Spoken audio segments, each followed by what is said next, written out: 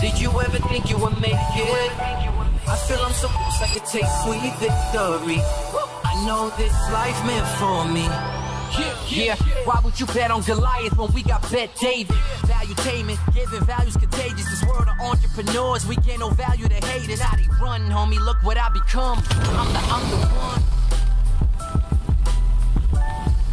one. Okay, we got episode 382. It's been a wild week. Obviously, a lot of you guys have been seeing the bloodbath, comments being made. We'll cover that. We got a lot of crazy things that's going on. We also got a big announcements to be made today about the next live podcast we're doing. The last one we did was Candace with Cuomo. We'll be doing another one here as well, announced at the end of the pod today. Suggest if you want to be the first to know, those who want to know it before anybody else, text the word podcast to 310-340-1132. Text the word podcast to 310-340-1132. But we will announce it at the end of the podcast as well. Here we go. A couple things to talk about. Trump says undocumented immigrants are not people. Warns U.S. will see bloodbath if not reelected. We got a bunch of things. Keith Olbermann even has some hopes of some interesting events happening similar to Lincoln, which we'll get into. England, President Barack Obama's in England, and Vinny's got some questions there. Biden campaign touts to have $155 million war chest as the largest in history. And we'll give you the comparison to Trump. Swing states blame Biden for inflation, not buying pandemic excuse in 2024. Prices are still going up. Vice President Kamala Harris, check the story out, should step aside for good of the country. Washington Post columnist says. Then at the same time, Ruth Bader Ginsburg's family outraged her award given to Musk and Murdoch. Same one. By the way, marriage rates are up. Divorce rates are down. Lily Allen says having children, this is an insider story, totally ruined her career, and parents can't have it all. She's got two girls, by the way, when she said this. Can you imagine being a daughter and your mom says, you guys destroyed, totally ruined my career? It's definitely one way of showing love to your kids. She called them anchors. Yeah, she called them anchors. Sonia Sotomayor should retire now. The Atlantic, what motive did they have? Why do they want her to retire? Is she not left enough for them? What do you see advertising with TikTok on how many minutes a day people spend on TikTok compared to YouTube and other platforms? And TikTok's revenue, what it did last year. And then Hertz CEO Stephen Scherr resigns after EV push goes bust. Apple fails to dismiss lawsuit claiming AirTags are weapon of stalkers. Determination cannot be made at this early stage. That's a Benziga story. Exxon chief goes on the offensive as Wall Street sours on ESG. Toronto chief of police, I believe, and he's got this video we'll show you, says, well, I don't even want to tell you what he's saying to you. When he sees it, it's going to make no sense to you on what he's saying, where to leave your car keys. You just got to see this video for yourself. And a man who binned $1.5 billion in Bitcoin. Drive launches a legal fight to dig dump. Can you imagine losing $1.5 billion in Bitcoin? And he's pissed off that other people are trying to find that $1.5 billion as well. AOC's district neighborhood labeled third world as migrants clog streets and prostitutes overrun every block. Guatemalan illegal immigrant accused of killing veteran cop fired. It's a Daily Mail story. Illegal migrant from Lebanon caught at border admitted his Hezbollah terrorist hoping to make a bomb. That's literally what he said. Headed for New York. Another entrepreneur in America. Google helped boost Obama-Clinton presidential run while censoring Republicans. Trump predicts the end of democracy if he loses in 2024. I'll give you a couple stories here with Reddit. Reddit's IPOs is as much as 5 times oversubscribed. That tells you when there's not a lot of IPOs. Nickelodeon documentary, by the way, that just came out. You said on HBO, right? On Max, yeah. House of Horrors inside the abuse allegations aimed at Dan Schneider's kids show. We'll get into that as well. But which one should we start off with? Should we just go right into the story with Bloodbath? I say let's do Bloodbath. Let's go Bloodbath. Let's go with the whole story that's going viral with everybody. Trump says undocumented immigrants are not people. Warns U.S. will see bloodbath if not reelected. This is a Hill story. So let's go through, see what these guys are talking about. Okay, so the former president comments about migrants accused of crimes come as immigration remains a critical issue for 2024. I don't know if you call them people, he said at the rally. In some cases, they're not people, in my opinion, but I'm not allowed to say that because the radical left says they're a terrible thing to say. The former president's comments about migrants accused of crimes come as immigration remains a critical issue in 2024. I don't know if you call them people, he said at the rally. In some cases, they're not people. Anyways, so this story is going all over the place. And the comments about Bloodbath. Rob, do you have the video about Bloodbath? If you have the video about Bloodbath, let's kind of show this because the media ran with it. Morning Joe ran with it. Joe Scarborough, you cannot make comments like that. Nancy Pelosi ran with it. They're just criticizing him left and right. But this is the context on how the concept of Bloodbath was used. Go ahead, Rob. You're not going to be able to sell those cars. If I get elected, now, if I don't get elected, it's going to be a bloodbath for the whole. That's going to be the least of it. It's going to be a bloodbath for the country. That'll be the least of it. But they're not going to sell those cars. Okay, you didn't play the whole thing, Rob. You're kind of doing what mainstream media is doing. Rob is actually Rob, are you a against- plant? Yeah, what Rob are you is actually doing, bro? Are you? Do you have a longer You clip, left Rob, out or the no? entire first part Because of what he the was whole- saying. yeah. I love Robert. So go ahead, Rob. What What are you doing over there, Rob? Mexico has taken over a period of 30 years, 34% of the automobile manufacturing business in our country. Think of it.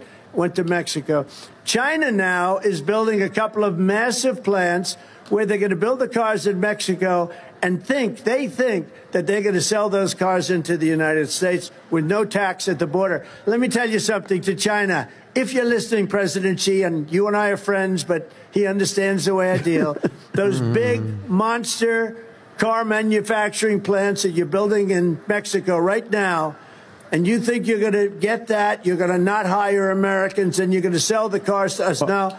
We're going to put a 100% tariff on every single car that comes across the line, and you're not going to be able to sell those cars. If I get elected, Here we go. now if I don't get elected, it's going to be a bloodbath for the whole. That's going to be the least of it. It's going to be a bloodbath for the country. That'll be the least of it. But they're not going to sell those cars. They're building There you massive go, factories. A friend of Rob. mine. Man. I'm glad you Okay. played the full clip, Right. Rob. You were doing what the Tom, mainstream media does. thoughts Oh, on- guilty. and by the way, do you have any other clips on what Pelosi said about it, on what Morning Joe say about it? Maybe if you're looking forward. I sent him the Scarborough. I sent him the Scarborough one. Yeah, if you got the Scarborough one on how they spun that, because it's important. You know, the game is a. And this is this was every single That's news right. place. Go ahead, Rob. Was acting like this. He's talking about a bloodbath for America. It's laid out in the terms of it. And these idiots on Twitter, these idiots on cable news, these idiots on Sunday shows going, well, yeah, presidents, you know, he was talking only about the auto industry, and this is one more. It's just bullshit. Let me say that Look at at 6:15 a.m. It's just bullshit. He knew what he was doing. We're not stupid. Americans aren't stupid. He was talking about. This guy has common bloodbath. sense, and he's Sometimes talking a like this. He's bloodbath means a delusional. bloodbath. By the way, we can And when he pause this. finishes- He's actually a pretty smart guy to talk like that. He knows exactly what it's not and what it is. Do you genuinely believe that? Do you believe that he's so gone that he's like? He knows he's playing the game because he hates Trump. Yeah. He hates Trump. Go ahead. Is this Pelosi? How long is this one? Play this clip. 20 seconds. Go ahead. He's even predicting a bloodbath. What does that mean? He's going to exact a bloodbath? There's something wrong. Tom, go here. ahead. No. If you look, this is Trump derangement syndrome at its very peak. By the way, in terms of markers, have we reached peak Trump derangement syndrome? Pretty close. If you have nothing to say, bend the other guy's words. That's what this comes down to. They have no policy. They have nothing they can talk about. Don't you think that now that the primaries are basically settled and we have two presumptive candidates and all we need to do is run to the conventions, don't you think you'd be pushing policies, positive, dream for America, vision? No, you have to bend the other guy's words. Why? Because he's got a head of steam. He's coming up in the polls. You're behind. And you have to go back to the old saw, fear, uncertainty, doubt, and throw it on America. He's going to exact. She used a word there. What she was saying is, you know, when the phrase, I'm going to exact vengeance on that. That's what she's doing. And then she's inserting the word bloodbath. So this is a dog whistle to people to claim this is going to be dictatorial. This is going to be horrifying. And all Trump was saying, Xi, you're a friend, but if you think you're going to build those cars there, and he said, listen, this is what you want, America. Trump said, that's not the way I deal. He's talking about protecting you. He's talking about protecting jobs. That's not the way I deal. Z, you're a friend, but if you think you're going to put the cars there, just send them over here. Forget it. And I'm so happy that you randomly play Nancy Pelosi. I sent Rob a clip. What they're doing right now, what Nancy Pelosi is actively doing, it's called the smear campaign. And if you want to learn the playbook of how to do it, here's an older video of Nancy Pelosi explaining to you guys exactly what she and the mainstream media is doing. Listen from her mouth.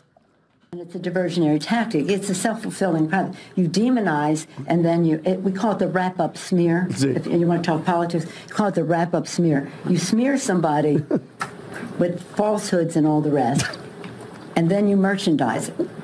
And then you write it, and they'll say, see, it's reported in the press that this, and this. Well, thanks, Nancy. So they have that validation that the press reported the smear.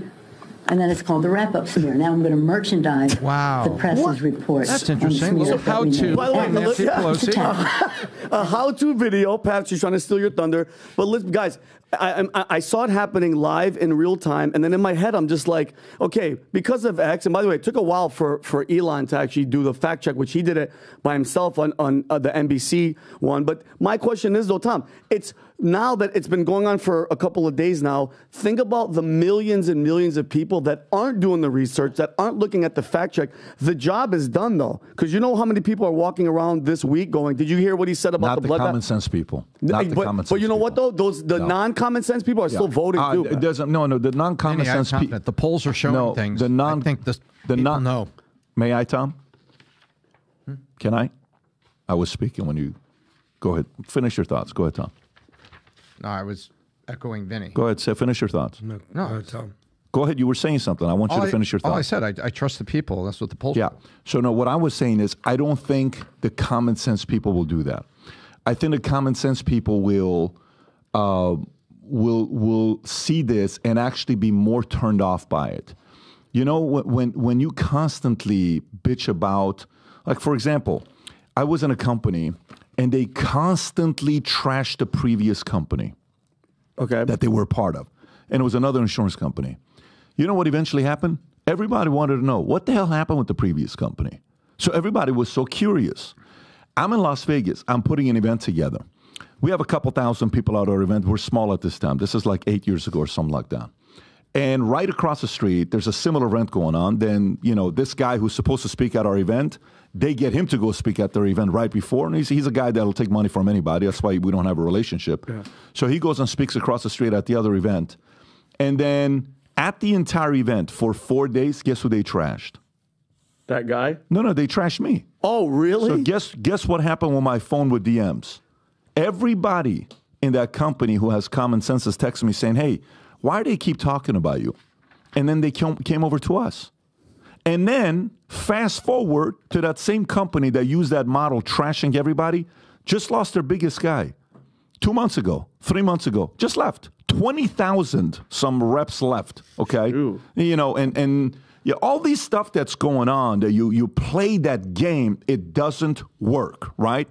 So when we started the company, I said to myself, so guys, here's one thing we're not going to be doing. We will teach what everybody is doing, and then you go make a decision for yourself. That company, it's very hard to build a business. If somebody's built a business that big, it takes a lot of work. Those guys takes a lot of work. Those guys takes a lot of work. You don't tear them down. Now, there are companies that attract people that like to trash other people. That's the Democratic Party today, okay? Yeah. Which is what they're doing, and they're trashing Trump all day long. That works with the people that are going to vote no matter what. Remember what RFK said? What did RFK say? RFK said this is the first time ever where the independent voter is the biggest it's ever been, and it's a bigger vote than the Democrat and the Republican. Yes. You know what the independent voter is saying right now? What are you doing?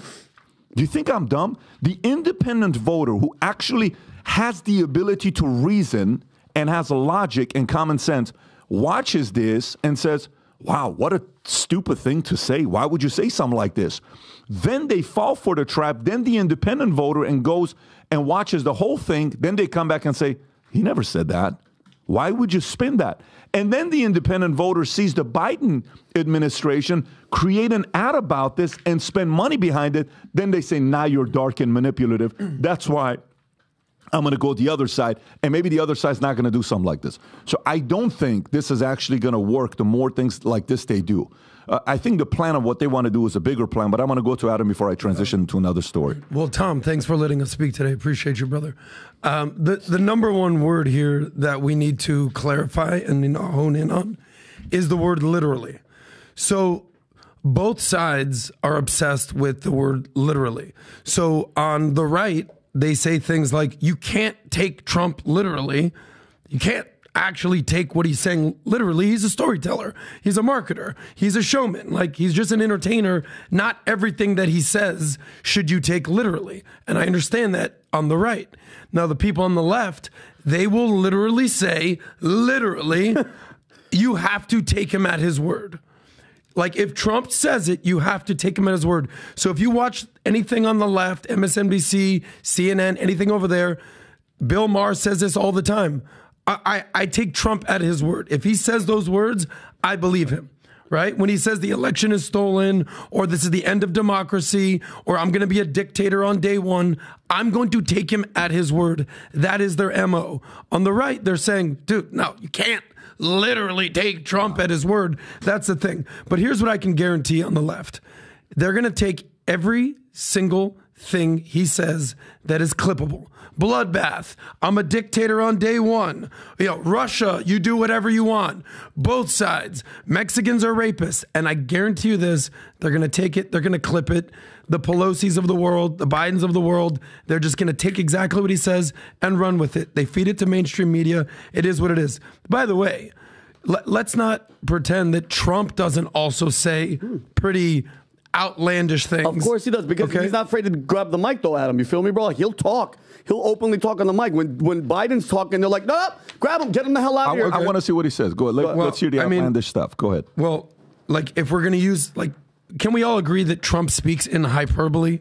It's going to be the greatest economy ever. We're going to win so much. He's a showman. You said it. Yeah, totally. I agree. Yeah. So, like, for instance, go to the story right here. It's on page, I don't know. Trump predicts that if he doesn't win, it's going to be the end of democracy. Do you actually think that if he doesn't win, it's going to be the end of democracy? I don't know if you have that story. I mean, okay, you're asking me. So if it keeps going like this, I think so. Look, we've dealt with worse in this country before. 1968 when was it 64? MLK elected, assassinated. Bobby Kennedy assassinated. Civil rights era. We've dealt with worse. We're going to hear the same narrative. This is the most important election of our lifetime.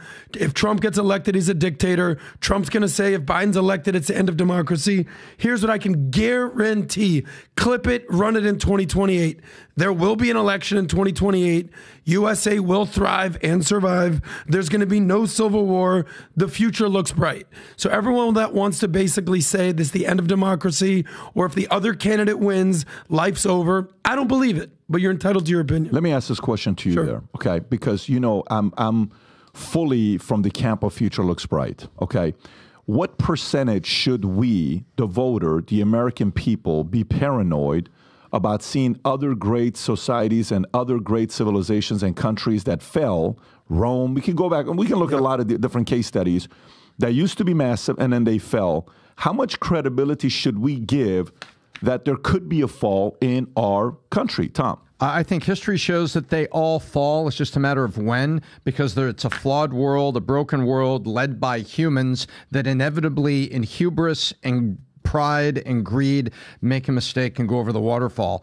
They've all fallen, all the monarchies of Europe, Rome, all those things you were saying. And I think we should study history and we should stand on that that knowledge and say, wait a minute, in my lifetime, I'm going to stop it. In my lifetime, I see something bright. I see a bright future. I see something I want to point to. And in my lifetime, I'm not going to let us go inching closer to the waterfall. I'm going to try to stabilize it, and I'm trying to add something good. That's how I approach life. Yeah. I think, it's how many movies have we seen that came true? Think about how many movies we've seen that at one point you're like, oh, that'll never happen. And now it's kind of happening, right? Like 1984? Yeah, stuff like that. Like when you're seeing some of these movies, you're like, all of a sudden, you're like, some of these things came true. I think from the standpoint of him saying, this is the end of democracy, do you think Trump believes that? Do you think Trump believes that? I think Trump probably believes to his core that something's going on behind closed doors that we're not aware of. Now, is he a better salesman? He is. He's gonna sell fear and he's gonna sell opportunity, and he has to. That's the job of a persuader when you're going through it. But there's also part of it that the level of paranoia with what can happen. Like this, what is it called? The Logan Law, Logan Act. Is it called the Logan Act? Can you pull up the Logan Act? What is the Logan Act?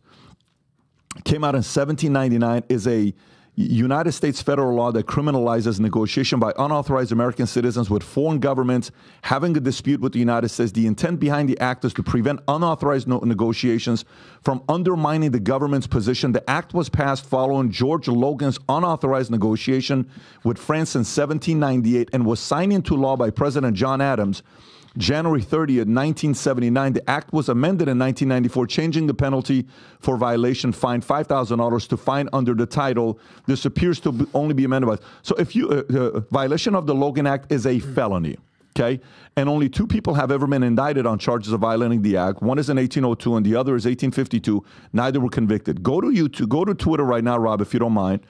Go to Twitter and type in, I can't say X, guys, no matter how much I go. So type in Logan, go put Logan Act Obama. Okay? Logan Act Obama. And then go down. Go to that. Okay, zoom in a little bit. Obama violating the Logan Act. In plain sight. Click play. What's he doing going there? Vinny shared this video with me. Yeah. What are you here to talk about? Yeah, he's dressed like he's going to a funeral, by the way. And then look, does this photo, watch this Obama on 10 Downing Street. Look, he waits for the cameras. That's who's in charge, guys. That's who's in charge of our country, period. So to me, when you ask the question about, the democracy is in jeopardy and all this other stuff, I'm more concerned about from the moment he got elected, what he did. They won one game back to back to back. Then Trump came in. Then Biden wins. Then this one, if they win, they have full control.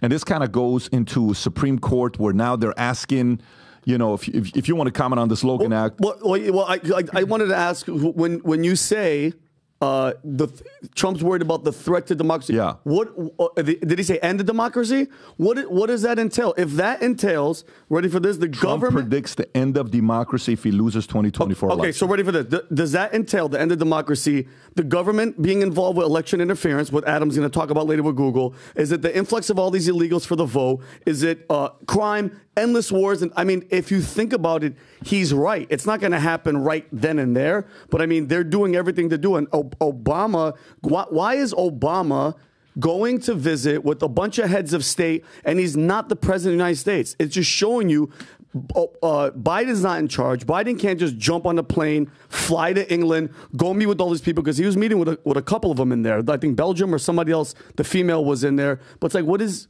he doing? Are you making decisions? This is a private meeting. Rob, can you pull up why Obama visited London, visited UK? And why did he visit there? That was 10 Downing Street, right? Which is sort of their White House, their parliament. The thing that they're saying is he went there to talk about something that has nothing to do with this, but the meeting that he was having was secretive and nobody's going to know what. As he headed inside the Prime Minister's office in London to meet with Sunak, 43. Yeah. Sunak's official spokesman told The Guardian that Obama made an information courtesy drop in part of his trip to London, where he was visiting for work as part of his Obama Foundation. Obama and Sunak were reportedly discussing a wide range of topics, including AI. Yeah. Per the outlet, I think President Obama's team made contact, and obviously the Prime Minister was very happy. Why would they?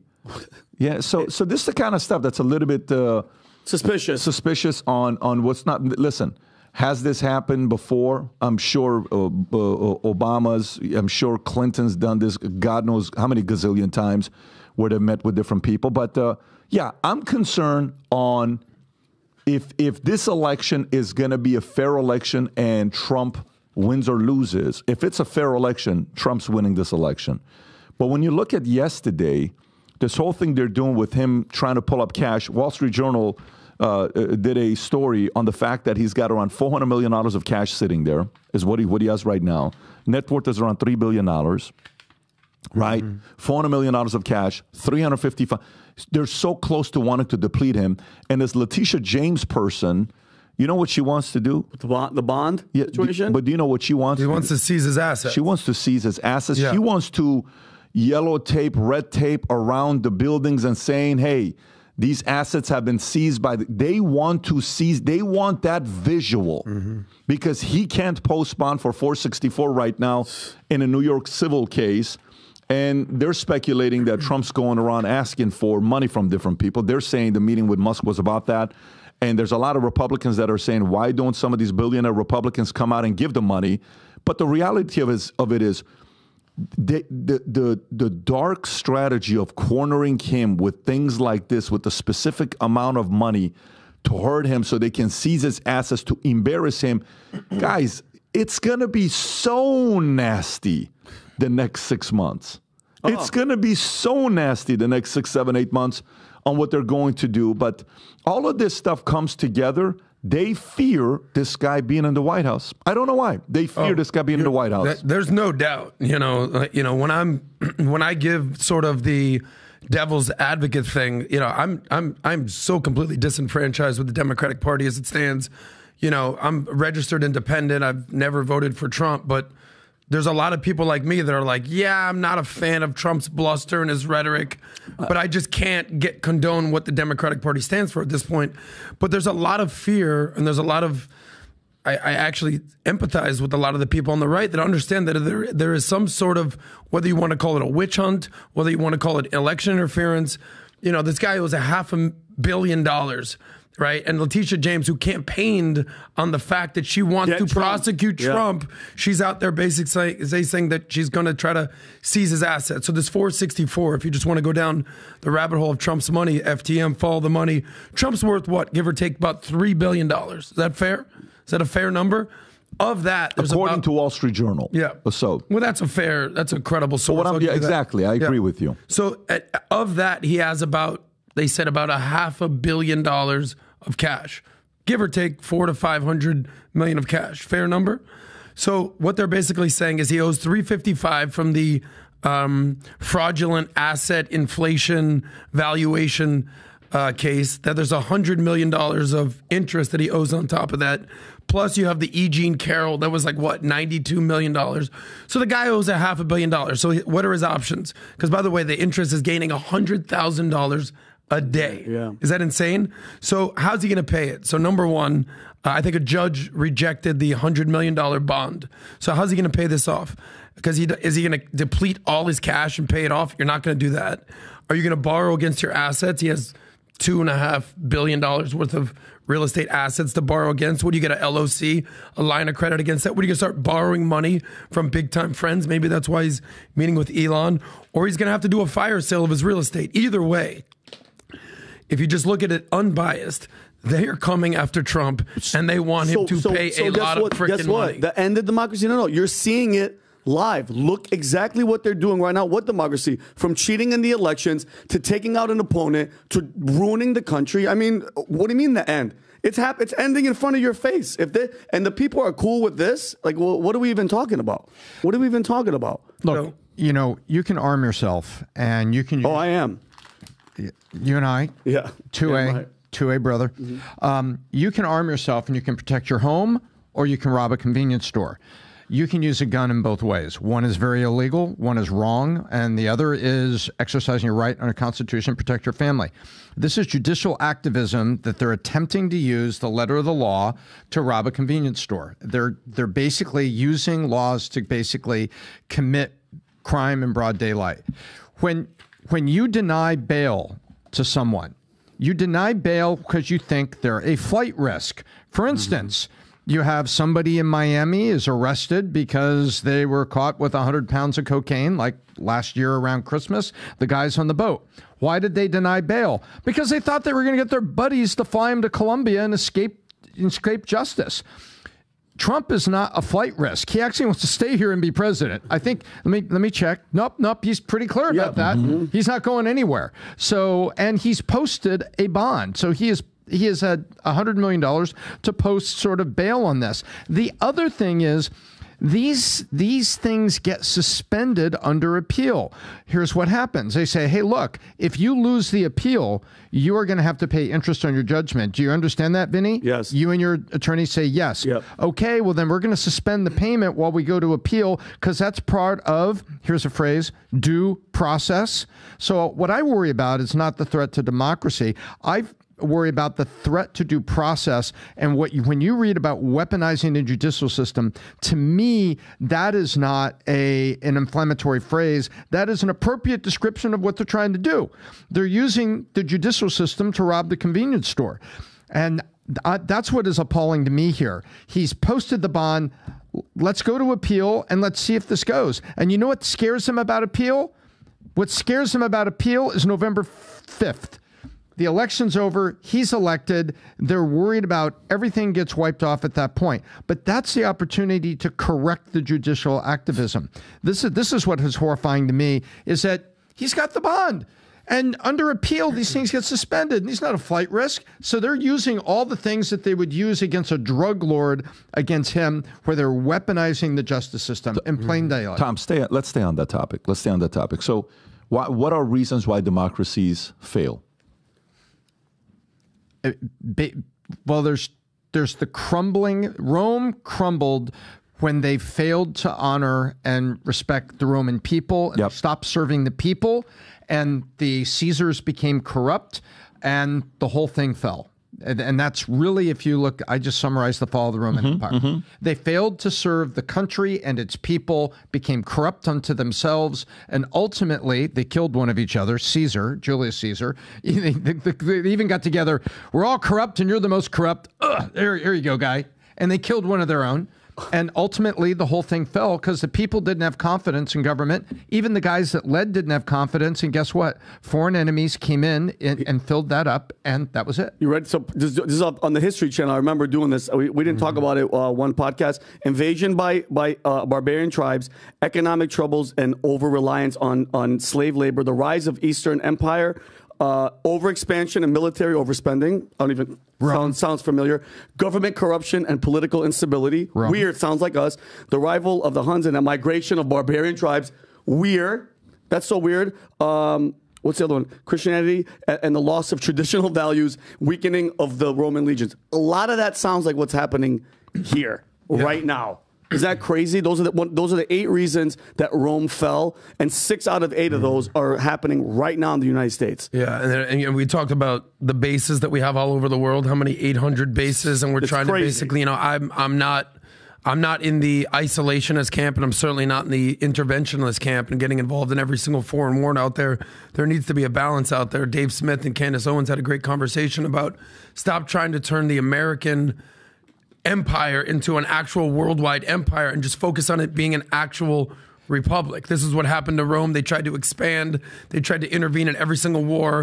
And if you try to win every single war, you can't win the war at home. And basically you crumble within.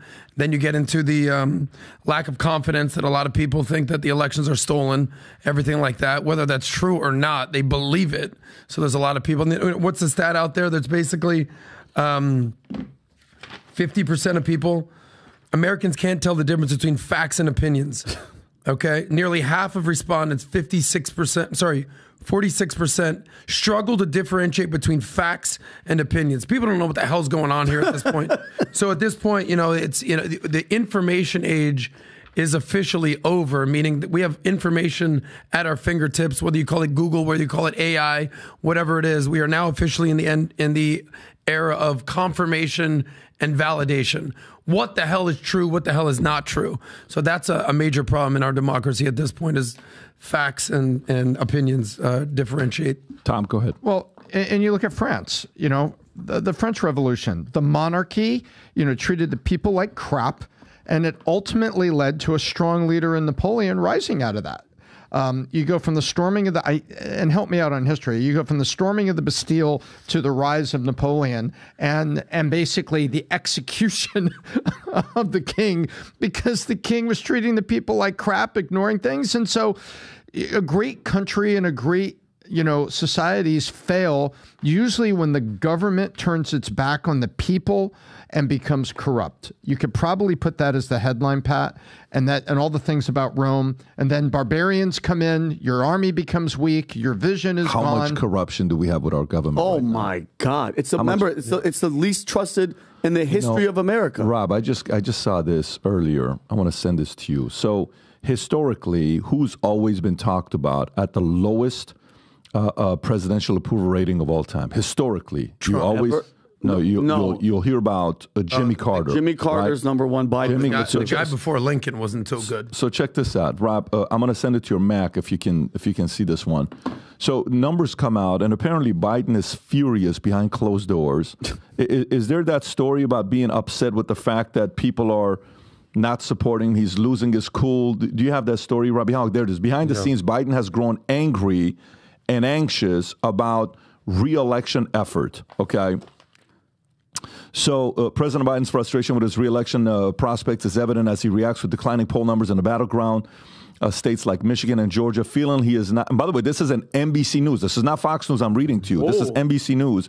Feeling he's not receiving enough credit for his actions and even shouting and swearing in a meeting over the issue. Despite starting to his general election campaign, Biden faces challenges with a lower approval rating compared to past presidents who lost re-election. Rob, can you pull up that one thing I just sent you? I don't know if you have it, if it's come to you yet or not.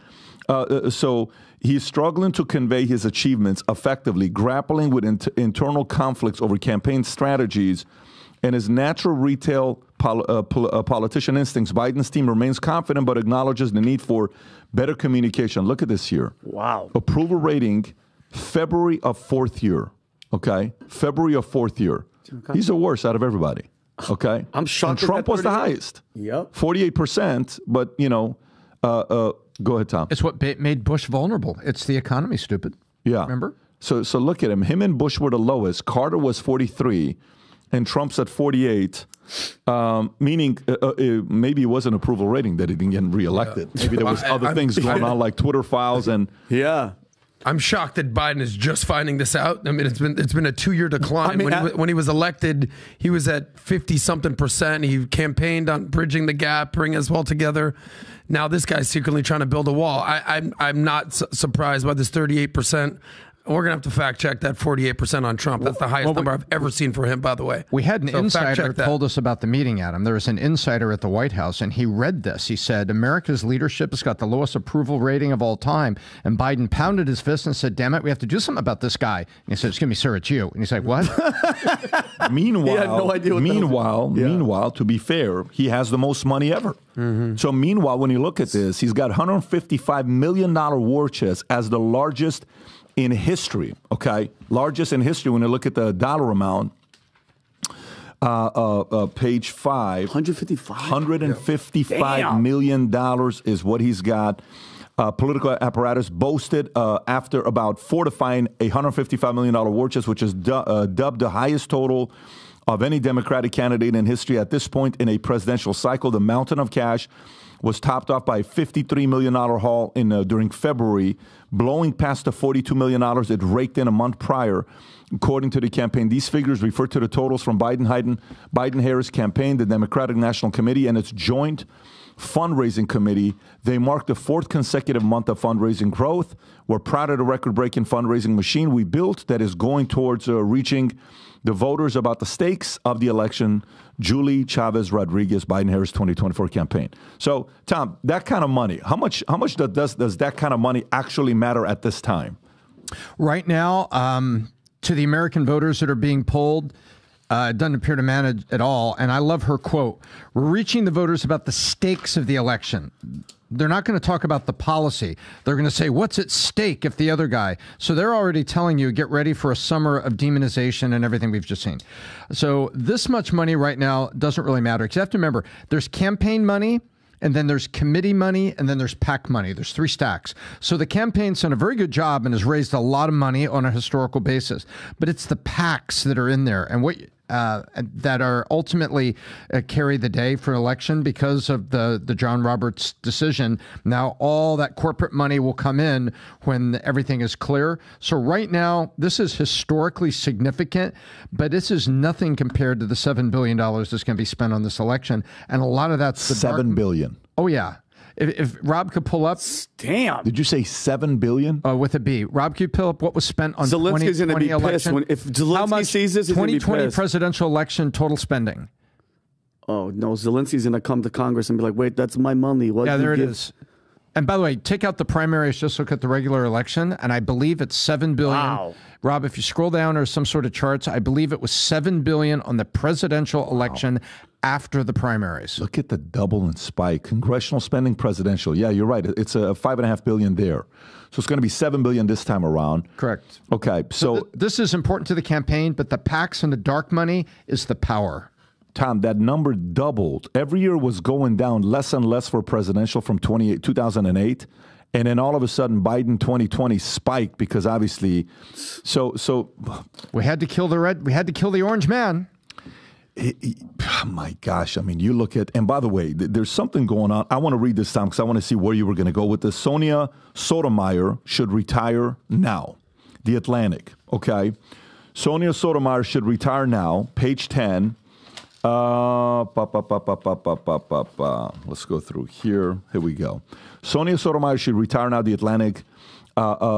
Sotomayor's retirement is crucial for Democrats to secure a liberal seat on the Supreme Court. In 2006, Justice Scalia's failure to retire led to Republican control of the seat, highlighting the importance of timing. With Sotomayor turning 70 soon, her retirement now would allow President Biden to nominate a young liberal successor, ensuring a slam-dunk confirmation. Failure to retire risks a conservative majority to turn into a 7-2, imperiling liberal causes like abortion rights. Democratic hesitance to push towards Sotomayor retirement reflects broader issues and the party's approach to diversity and representation. While representation is vital, it shouldn't prioritize individual officials over policy outcomes.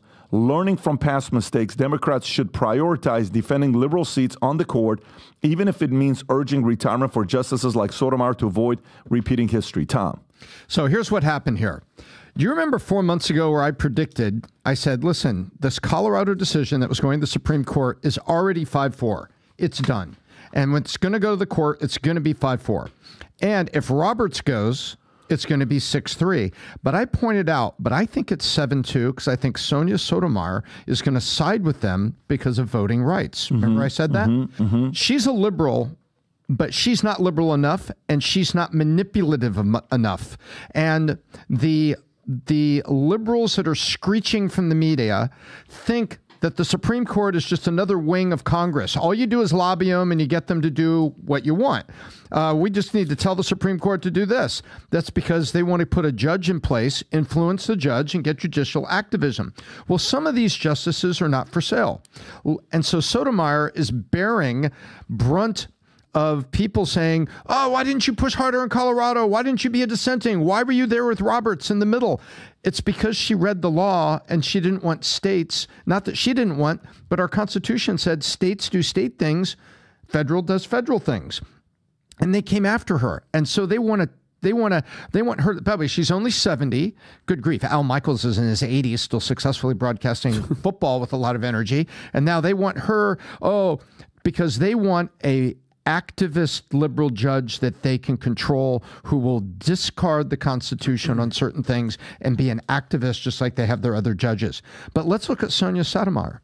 Her dad died when she was 9. Her grandmother and her mom raised her. She was valedictorian of a public school, got into Princeton, did well, got into Yale, editor of the Law Review, and she became a prosecutor, helped business owners that were fighting against fake garments and things in New York City, helped the owner of Fendi, who was losing his shirt because they were making fake Fendi stuff, a capitalist, build a fashion brand. She helped him clean that up.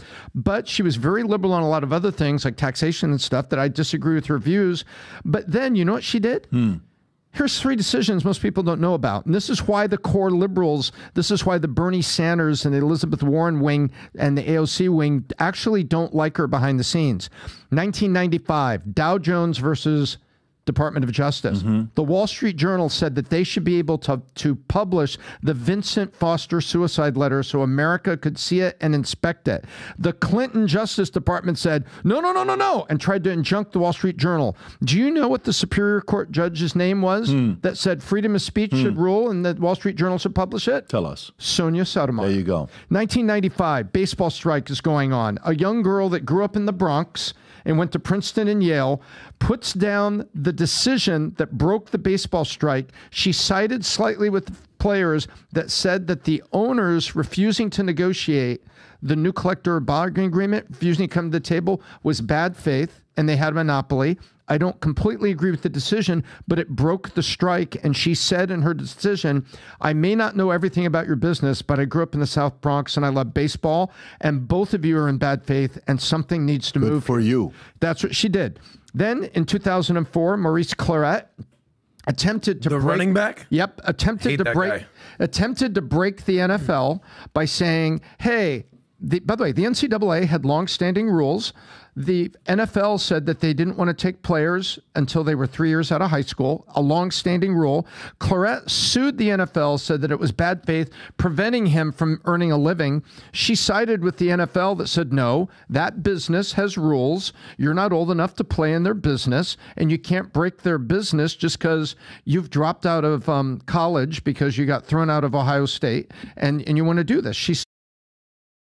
But she has been a moderating force, and they hate her for it. I got you. So that was a very good breakdown of her resume and what she's done. Pretty impressive. But the question is this, Tom. Is there something going on deeper that we're not paying attention to with this? Let me give you my idea on how I size up the opponent to see what they're thinking about and what their thoughts are. Okay, what is the biggest challenge Democrats are having right now? What is their biggest challenge they have for 2024? Who is their candidate? Well, he's definitely one, but guess what? Let's say he's the guy that's going to be going, and 80-90% chance he's the one that's going to be going. What's getting in the way for them? It's one person. Elon Musk? Kamala Harris. Okay, so let me ask you this. What did Kamala Harris do before she became president? What did she do in California? She was a senator, and then she was horrible. She was the worst attorney. Statistically speaking, she was the worst attorney general on record. She got terrible ratings. Yeah. And then she became senator. What would it mean to her to be a Supreme Court justice? What would it mean to her to be possibly on that short list of being nominated for a job like that? It completes her career, and she becomes their tool forever. Okay, so let me ask this. What are the chances of a conversation having taken place to say, look, Kamal, here's what we want you to do. We want you to take a step down, have somebody else come be the VP, okay? And in return, Sotomayor, in the next 4 years, we're going to nominate you and we're going to give that job to you. What do you think percentage-wise, 0 to 100, that conversation or thought or the strategy has been had? 200%. Oh, you're that high? Because I don't think The Atlantic writes this article unless somebody is scared that they have to do it now, that they can't do it after November. I fully agree, by the way. And so what is that they have to do? Sotomayor. Yeah. How about you retire? You're going to make millions of dollars speaking. We'll make sure of it. Our friends will pay you to speak. We've seen that, Pat, right? You're going to get a book deal. You're going to get this. You're going to get millions. Bill and all the, Don't worry about it. We'll take care of you. You step down. That creates a vacancy. They could immediately get Kamala to step into that position. Yeah, so let's stay on this, Tom. So let's stay on this. I'm with you, 200%. Yeah, because I thought that's where you were going to go with it. You went through a different angle, but let me go to a different angle as well. Okay, let's look at a different angle. So the other way I read this from The Atlantic is, so one way is Kamala's the problem. Let's replace her. Here's the other angle. The other angle I see Atlantic writing this is they're worried Trump's going to win. Exactly. So to me, I don't think it's just the Kamala Harris argument. I think one angle is the Kamala argument. The other angle is Trump's going to win, and he's going to put another person on the right, like a Trey Gowdy or whatever. Like he's going to put somebody from the right, that strong personality, I don't know, pick a person that's going to be that strong type of personality to put in there. Now 7-2, and they're young. How long is that going to last? Do you know Democrats are going to, this means Democrats are going to lose their mind for 25 years? What are you talking about? Forget about the president. Forget about senators. Forget about Congress. Supreme Court is the most powerful. If you control Supreme Court, it's a wrap. It's a wrap. So you can try to do. By the way, if this was right now 7-2 the other way around, imagine a couple of them agree on Colorado and all this other stuff. So to me, Tom, I read this and I put Kamala at a 20% chance that they're fearing what could happen, Kamala. That's one of the reasoning behind this story that being talked about in the behind closed doors. But the other one is also they fear that Trump's probably going to end up winning. What's the percentage you think of Kamala? Because, I mean, dude, she seems like she has an attitude from all the staff and everybody when they approach her like that to step down. And now, what do you think her attitude is towards, okay, I'll take one for the team? I think she's the type of person to be like, I'm not going anywhere. I think, I don't know what her aspirations are. Like, for example, you say that to Hillary Clinton. You go call your life insurance agent. You know, like it's allegedly. Have somebody else put on your car. Yeah. So that's called humor, folks. So it's comedy. Yeah, it's comedy. But so if you because Hillary only wanted one spot, of course, which is president, right? I don't know if Kamala, views her ambitions are to be a president. Being on the Supreme Court, brother, that is a heavy duty job. It's a very powerful job, and she's young. So the pitch behind closed doors to present that. How old is Kamala Harris, Rob? Can you pull up her age? Is she in her 50s? Can we guess? I was going to say 52. 53? No, she's older than that, dude. 59. Good for her, by the way. She's almost 60. Listen, but black don't crack, so she looks better, But the point is, she actually, I would have never guessed she's 59 years old. Good for her. She used to look hot with Montel Williams on the red carpet with the other girl. She used to be banging. Yeah. By the way, PBD, look at that birthday. October 20th. The day the insurance company became official. Yeah. But she doesn't have the special day of October 18th. That's what I was going to say. Kept for the 2 days late. few. Adam, you weren't here. Adam wasn't here for the conversation. I love about what Pat does. And Tom, you know this. Pat will be in an interview and Pat will be like this. So when's your birthday? And the person goes like October 8th. Pat goes, interesting. And then changes the conversation like, what the hell happened? Am I going to kill some guy? Yeah, I'm never going to talk to that guy. I just have a quick question on the... So I fully believe that Kamala Harris is that delusional that she actually thinks she could be the president one day. I actually believe that Joe Biden is that delusional that he's shocked to find out that he has low approval ratings. I actually believe they are this delusional that they are running two of the worst candidates for president and vice president to be the nominees. I actually believing at face value, realpolitik, like faced with the reality of what's in front of you, of what's happening. I don't understand I get the facade of, well, yeah, we're going to move Kamala around. We're going to move around. We're going to have this conversation. We're going to move here. I just don't see it happening. I actually think that Joe Biden and Kamala Harris are going to be the weak, limping candidates running into the election. Luckily, they're running against someone that doesn't exactly have great approval ratings. Donald Trump, will see who his vice president candidate could be, because I think that could be a difference maker juxtaposing, a strong female candidate or even a Vivek against a Kamala. I think they'll run circles around her. But I don't understand the moving of Sotomayor. She's only 69 years old. The average age of most Supreme Courts are in their 70s. Justice Roberts is in his mid to late 70s. Actually, Clarence Thomas is in his, 75. I'm sorry to interrupt you, but I'm going to interrupt you and correct you. Clarence Thomas is in mid-70s. Alito is in his mid-70s. And Sotomayor is almost 70. Everybody else is very young. No, I get that. Amy Coney Barrett was born in 72, and Brown Jackson was born in 70. Yeah, she's 53. Gorsuch is 56. He's 58. I get it. We have the youngest court we've had in 2 decades. I'm not disagreeing with you, Tom. Thank you for taking over the podcast today. I'm just saying there's several people Easy does it, who are way older, old man. Like, they're your age. Half the Supreme Court is younger than Tom. That's how you know they're pretty young out there. But the point is this. She's the first Latina female ever nominated to the Supreme Court by Obama in 2009. She's the third female ever. This would sort of go against the entire Democratic narrative of a Latina female woman of color being on the court. I get the Kamala fascination, and maybe that happens. I don't understand why they would want her to step down. I don't see it. She's 69. She's 69, exactly. So I get there's people younger than her.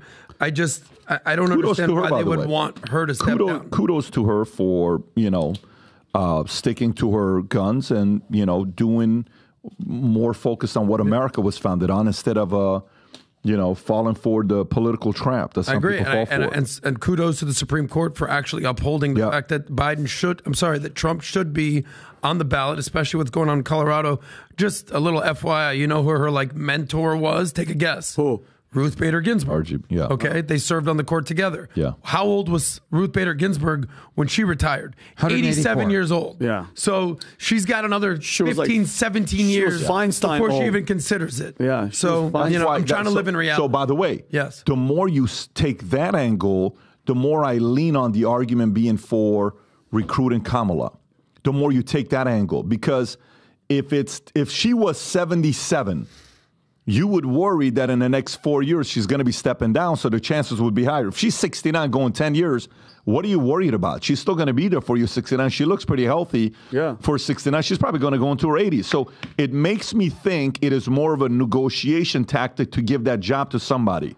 And they feel right now if they want to do Roe v. Wade, they don't think she's going to overrule it, and it's going to stay. They're just not going to have that power. Who knows? I don't know. And you remember in the State of the Union address, Biden lectured the Supreme Court justices. He sat them there like a teenager who they caught sneaking out in the middle of the night. He's not, and they sat there just stone-faced. Yeah. It also shows you that on the liberal side, if you're not with them, you're against them, and they will turn on you. And look what they do to their own. Yep. Yeah. They their own. Well, again, I'm so interested on the strategy side. I'm more coming from the strategy side than I'm coming from what's really going on. I'm with you on the strategy. Jan closers. Yeah. Okay, so let's go to the next story here. TikTok. Tom, I'm going to go to TikTok. I'm coming to you here with the TikTok story. Rob, if you want to pull up that chart as well on the amount of time we consume on which social. I'm going to read both these stories together, guys. TikTok's U.S. revenue hit $16 billion at Washington threatens ban. That's Financial Times. TikTok's business in charts, according to Wall Street Journal, boasts over 90 minutes of daily average user engagement, surpassing major competitors like YouTube, Facebook, Instagram, and Snapchat, according to Apptopia. This consistent engagement underscores its significant impact on users' daily routines and entertainment preferences. Despite its relatively short existence, TikTok has made significant strides in the advertising space, recording a staggering $6.6 billion in U.S. digital ad last year. Figures estimate that by eMarketer, look at that, as a formidable player. And by the way, meanwhile, their revenue soared to $16 billion in 2023, marking record-breaking sales for viral video apps. This is all happening. So, despite TikTok's profitability challenge due to extensive global expansion efforts, ByteDance reported $28 billion in net profits in 2023, with the majority of its business originating from China. So check this out. Go stay on that chart, Rob. Yeah. Look at that. 97 minutes. TikTok's first place, YouTube second, let's say 75, 80 minutes. Facebook is ahead of Instagram. Would you have ever thought Facebook would be ahead of Instagram? What do people do on Facebook that they're not doing on Instagram? It's weird. It's like families and sharing family photos. Look what TikTok did to Snapchat. Because Snap would have been there if TikTok wasn't around, and Pinterest is pretty much gone. And Rob, do you have the other chart from the same article showing what percentage of ads are up or down? Because there's another one that shows, I just sent you a bunch of the charts on Slack if you want to check that out, Rob. If you have Brandon can I have it, but you know which one I'm talking about? Oh, not that one. Go to the right, that one right there. Yeah. That one right there. Nice. Zoom in a little bit to see. So that's what, quarterly US downloads, TikTok number 1, YouTube number 2, Instagram 2024, TikTok, Snapchat. Interesting. So YouTube has fallen down, I think, to the 5th spot.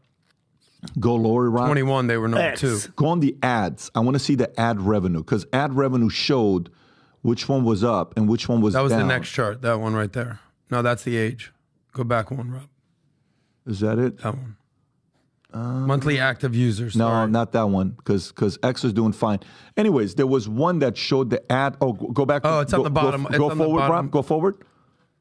You were just on it like a second ago. No, go back. Right there. It's Go that to one the at bottom. That's on, all the way to the bottom. Zoom TikTok in. up 32%. That's the one TikTok right there? is up 30. But look at this. Go a little. Okay, Instagram's up, Facebook's up, YouTube's up. But look at X at the bottom. That's where I was going. Yeah. Minus 55% year over year advertising, and this is something that Don Lemon brought up in the interview with Elon for an hour. But Tom, you look at TikTok's number, okay?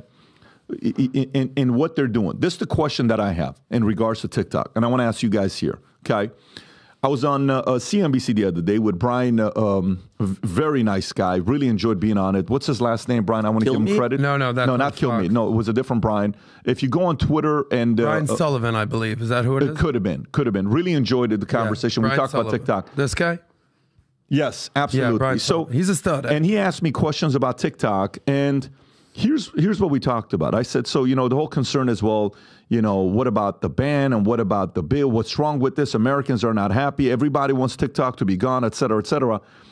Then I posed this question, Tom, what happens, because most people don't realize how many users TikTok has. You know how many users TikTok has? In U.S., it's 150 to 170. Yeah. Do you know how many users TikTok has worldwide? 2.1 to 2.4 billion users, okay? Wow. And the name TikTok is a different name in China, okay? It's the same app, but a different app in China, but they use the same technology apparently, okay? So, Tom, what if ByteDance all of a sudden said the following, we're not selling. Then U.S. says, we're forcing you to sell. You better sell. ByteDance says, no, we're not selling. Well, then guess what? We're banning you. If they ban, and what if TikTok, ByteDance says, go ahead, we don't care, ban us. What happens if that happens? Because TikTok doesn't seem like they're playing ball with these guys, meaning ByteDance not playing. ByteDance sitting there saying, dude, we're not going to play ball with you. They've changed their board to make them happy. They've added people. You were talking about this yesterday, that they've brought certain people in to make the market happy, that they have better people on their board. But what if all of a sudden ByteDance says, you know what? Forget it. Go ahead and cancel it, politicians. Go ahead and cancel it. Go ahead. Turn it off. Because Trump did this with Huawei, when at one point, just 8 years ago, people were using Huawei phones in the U.S., and Huawei was a $100 billion company. Overnight, there was no more Huawei. What are the chances that ByteDance says, screw you, U.S., we're not going to sell in U.S., do whatever you want to do? Well, there's going to be an economic fallout. The first economic fallout is within social media. Let's look at 3 layers.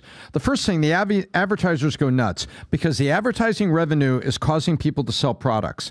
Whether it's blue jeans, Pepsi, or whatever it is, advertisers see that, and it's harder and harder to get, it's harder and harder to manage. We know this. We have a lot of our clients. People are coming to the vault later this year. They're looking for places to advertise. So the advertisers are going to freak out because the reason all that advertising dollars is on TikTok is to get in front of the coveted 18 to 24 and 18 to 30-year-old audience. So now I can't advertise to those people to sell my stuff. So that's a problem. Number one. Number two, Facebook and Snapchat. Snapchat has been just languishing. And it's like, what are they going to become? Are they going to pop back up? Does America's youth turn back to Snapchat for things? Or do they turn to Facebook? So Facebook and Snapchat will try to jump into the void. The advertisers will be upset, but that is nothing compared to the outcry that will come from the 16 to 24-year-old Americans that are completely flipping out. If you take a look at what you're already seeing in these demonstrations, you would have strong response to our government as if we took away, you take away a baby's toy, what does it do? It screams and cries. Pat, they will freak out. The users will absolutely freak out. And the ones that are not voting, the 18 to 24s that don't vote, don't really pay attention to government, will suddenly be, oh, hang on a second. I got a text. Hang on. Oh, it's Z. We have closer to 100 million viewers and your back door's unlocked and your neighbor's dog pooped on your lawn again. Well, that's very nice of him. G sent me a text to let me know they're close to 100. But that's what I think will happen, Pat. You're going to have the user base. Rob, can you pull up the article I just sent you? Tom, that joke would be like top 50. You can do better than that because you crushed it on the Candace and that was number one all time. People are still talking about that one. Actually, I got calls from Netflix saying, "Does Tom want to do a special?" It was a special. Yeah, we were having a conversation. 5-minute special. Rob, can you pull up this thing I just sent you? This is what I'm interested in, Tom, and I want to get a real sincere answer from you, no jokes. I want a real answer. So 16 billion is the revenue, right? Of the 16 billion TikTok, do you know what percentage of ByteDance revenue is TikTok? ByteDance revenue is 120 billion. Go lower. Wow. Go lower, Rob. So ByteDance revenue right there, if you look at a second paragraph, 120 billion, which is up 40% from a year earlier. But out of the 120 billion, only 16 of it is TikTok. So 16 divided by 120 is 13.3%. What if ByteDance is worried? Because if we buy TikTok in the States and we do a TikTok files, and if we find out who did what with TikTok, what if China's like, what if Xi calls ByteDance and says, listen, I don't give a shit how much they're going to pay you. You can't sell. Because if you sell, I'm shutting down your other practice in China. Because there's no way in the world. How much dirt do you think there is if you buy TikTok and you're able to see the level of communication between China and TikTok? How much dirt and credibility you think they'll lose if we see clear communication between China telling how to groom and destroy American kids?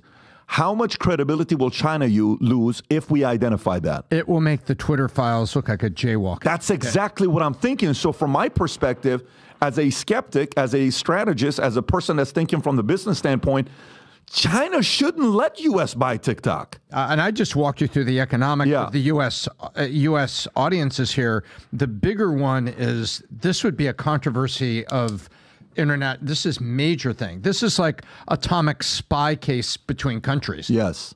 So that's the part that concerns me with this, because if they all of a sudden say, okay, no problem, we're out, don't worry about it, we're not selling.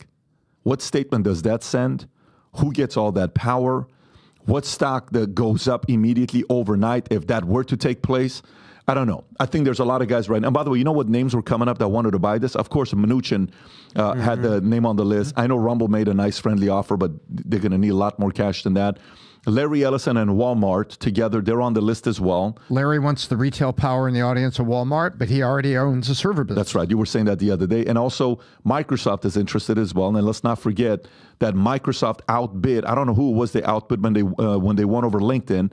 And I think they bought LinkedIn for what, 35 billion? And they also own Slack. They have they have been successfully running services like that. Yeah, but okay. So who would you feel comfortable TikTok actually buying TikTok? Who would you say, I wouldn't mind that company buying TikTok? Because it would reveal the gamesmanship taking place behind closed doors with China. And who would be the last person you would want buying TikTok? I'd probably put Larry last. I'd put Larry Ellison last? No. I'd want him at the top of the list. He's first. I'd have Microsoft and Mnuchin last because I think they'd cover it up. And I would take Larry and Walmart at the top of the list because I think Trump would get straight answers from him. I want Mark Zuckerberg nowhere near owning TikTok. I don't. He already has a monopoly with everything that's going on with Meta and Facebook. Facebook's not on the list at all. And Instagram. Don't they also own WhatsApp? Well, I don't. Yeah, I wouldn't. I don't want to create a bigger monopoly that we already have in America. I don't think Facebook would bother because remember, it was Biden's Department of Commerce and Federal Trade Commission that blocked Spirit Southwest. They would no way allow Mark to buy this. And I think because you said this earlier, Pat, when you asked who's the biggest threat right now to the administration, all that, and you guys said Kamala, which she's up there for me, but I think it's Elon that poses the biggest threat because think about it, the free speech platforms. I know people keep bringing up China and all this money. At the end of the day, it's the free speech platforms like X and Rumble. They're coming after especially those two because they counter their propaganda. Okay, we're seeing it right now with the bloodbath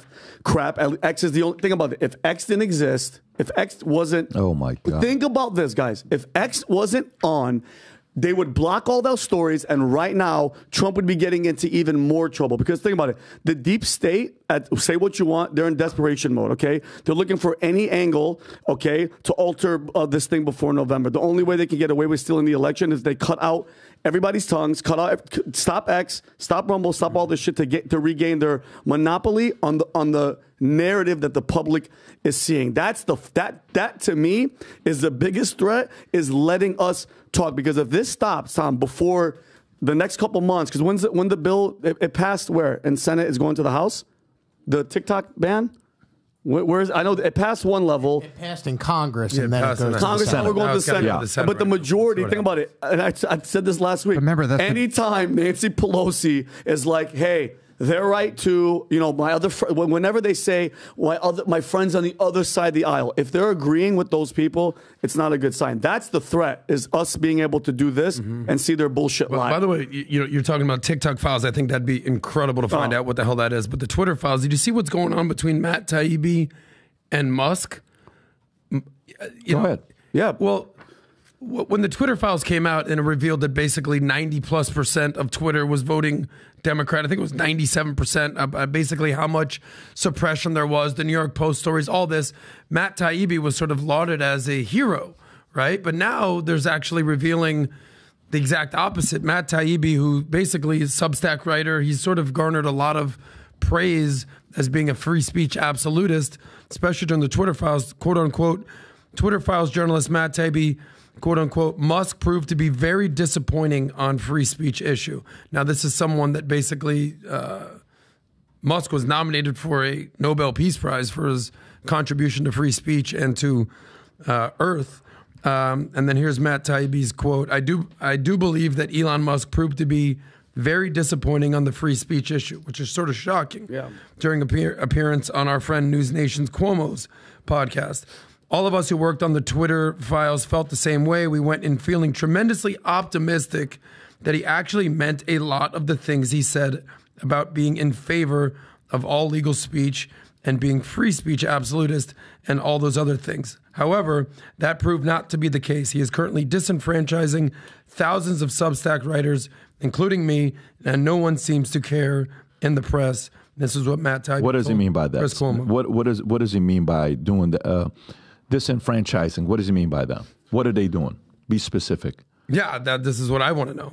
I'm reading the headlines here, but I want to know why he went from being so optimistic to being so Let's see what it says right there. So, on the other hand, it's an interview with Elon was on concerned speech. He was asking more hate speech, which is legal in the United States, and the question, why aren't you doing more to moderate? Oh, this is the Don Lemon interview? Don Lemon interview. Oh, I watched this whole thing yesterday, by the way. Did you guys have a chance to watch the whole thing? I was going to ask you, do you think this is a concern? Did you watch it, Tom? I watched every clip. I have not watched the whole interview. I saw clips. I want to ask you, since you saw the whole thing, you didn't watch I watched the whole thing every second. Yeah. Do you think this entire ruse of all this Don Lemon situation, from him going to X, from him asking for all that stuff to interviewing, was it all a plan and then go to CNN and interview? Was it all a plan from Don Lemon? And who would you say wrote? Elon said that he wrote all of this. Jeff Zucker. Jeff Zucker wrote the question. I personally think he was a plan, and this was all set up to try to expose Elon. What you saw it. What do you think? Well, I wrote notes. If you want me to kind of go through a couple things. I was interested to see what you were going to say. Musk and him are going back and forth. At the beginning, it was a little bit easier when the interview started, but you can tell from Musk's face, something you know how sometimes you watch a podcast or you watch a show, but you don't know what happened 30 minutes prior to the podcast, right? You're kind of like, something happened, okay? You watch me do a video and you're like, why does Pat seem like this right before? You watch Joe, you're like, oh, something happened with Joe. These are human beings. They're going through something. So something happened with Musk walking into that meeting. Maybe they had made an offer and then Lemon right before. I remember one time one of my guys, Jennifer and I have a dinner with this one of our guys. 5 minutes before our dinner, he sends the most ridiculous email, and then a minute after his email, anyway, so we get this email. And I'm reading this email right before we go to dinner. And I go to dinner, I said, what, you set up this dinner? Yes. Why are you acting like we're all good, but you just emailed me something like that? I said, no. That was a 10-page email. Holy crap. So what was this all about? That was a Don Lemon moment. Yeah. In that moment, I'm like, what are you doing? Like, you're playing games here? You think like this is like an act? Like, we're trying to build a company here. So Musk probably had something happen right before. Maybe the offer was made to Musk right before they sat down. Yeah. And he's sitting there saying, you're asking me for a private jet? You're asking me for a day of massages and alcohol for you and your boyfriend? And you're asking me for $5 million of Tesla share or what, X shares? And a super customized a Cybertruck, yeah. Exactly. You're kind of like, what is this guy talking about? Anyways, let me read some of the stuff for you. So he says, Elon says, Twitter was a left-leaning company before I bought it. And then Don Lemon says, how do you figure? What makes you think it was a left-leaning company? And Elon's like, what do you mean? Everybody knew. He says, wait, I don't understand why you would think Twitter was left-leaning before you bought it. Elon says, do you realize 99%, he says 99% of the money from Twitter went to the Democratic Party. Don Lemon says, but that's the company. He says, no, it's the employees. Yeah. And then Don Lemon says, well, let me ask you a different question. So he got away from that. So there, Elon, check with that one. Will you announce who you vote for? He says, are you going to give money to Trump? And he's trying to kind of get that. Okay, fine. You're pushing for some information there. No problem. He says, I will announce who I vote for. I can tell you I'm leaning away from Biden, okay? Yeah. But I will announce who I'm voting for and why. I will explain it. So Elon Musk is saying this. So probably closer to the end of the year, he's going to explain to election time. And then he says, Tesla, any new updates with Tesla? Specifically, what's his name? Don Lemon says, after the stock's been doing so bad the last 6 months. And then Elon says, well, whenever you look at company stocks, never judge it based on the stock. The job is to improve the company and He says, okay. So what are you doing? He says, we're about to do something. He says, the Cybertruck is a project that we've been working on for 10 years. He says, it's very hard to have a project like that. That's a once-in-a-decade type of a thing, and it's a very big deal for what we built with Cybertruck. But he says, we have something coming up that has never existed before. And then Don Lemon says, great question he asked, he says, flying car? He says, maybe. Yeah. So it was a very interesting moment. And then he says, something that's never existed before. He said, will there be a steering wheel? He says, not a steering wheel, but there's going to be something to it, right? And then he says, you have a lot of lawsuits. How do you relax? Now, obviously, you're asking an annoying question when you're saying you have a lot of lawsuits. How do you relax? But he's going, so you're wondering, maybe this is a nice question he's asking. Yeah. So how do you cope with it? What do you do? And he says, is that why you take so many drugs? Yeah. What a thing to, you're thinking you're going to a place. That's and then he says, why do you stay up so late at night? When you tweet a lot of these things, late nights, are you drunk when you're tweeting? Yeah. He goes, I don't drink. Are you using drunks? He says, no, I don't drink that much. He says, the drugs that you use, do you, flirt or participate with a lot of drugs? And then anyways, he's saying what he's saying. Then Don brought up the replacement theory and tied it to Jews. And then he's like, wait, tied to Jews? No. The 10 million people that are coming here, they're going to vote Democrat. He says, how do you know? He says, what do you mean, how do I know? He's asking questions as if, he says, that's what they're going to vote for. He said, but how do you know they're going to vote for that? What makes you think they're going to vote for the left? And then he says, well, we're both, what do you call it, freedom of speech. He said, but why do you let these people say what they're saying? And he shows these pictures. And then Elon says, yeah, we allow those things to exist and we let people to talk. He says, but you said you're for, minimizing hate speech. He says, no. You used the word beautiful line. Maybe the best line Elon used in the entire show was this. Moderation is a propaganda for censorship. Wow. He says, you want censorship. I want freedom of speech. Don Lemon says, no, I don't. He says, yeah, you do. You want censorship. Rob, if you can find that clip, it's a beautiful clip. If you just type in moderation is a propaganda, you just type it on X and you'll find it. Moderation propaganda, it comes up as right there. Just play this beautiful clip. How long is it? Oh, shit, it's 6 minutes and 54. Is it 54 seconds or 6 minutes and 54 seconds? 6 minutes and 54. Yeah, we don't want to do that because then we're going to have to. Well, let me see where it starts from because if it's the right place, it's a beautiful, beautiful clip. Let's just try it one more time, Rob. Press the square in the middle. Press the square in the middle. Doesn't let you? No? See if you can make it work. It's okay. Anyways. Digital chastity belt. Do you think that, you believe that X and you have some responsibility to moderate hate speech on the platform? I think we have a responsibility to adhere to the law, and we have a responsibility to be transparent about when things are shown, why they're shown. That's why we open source our algorithm. I think once you start going beyond the law, now you're putting your thumb on the scale.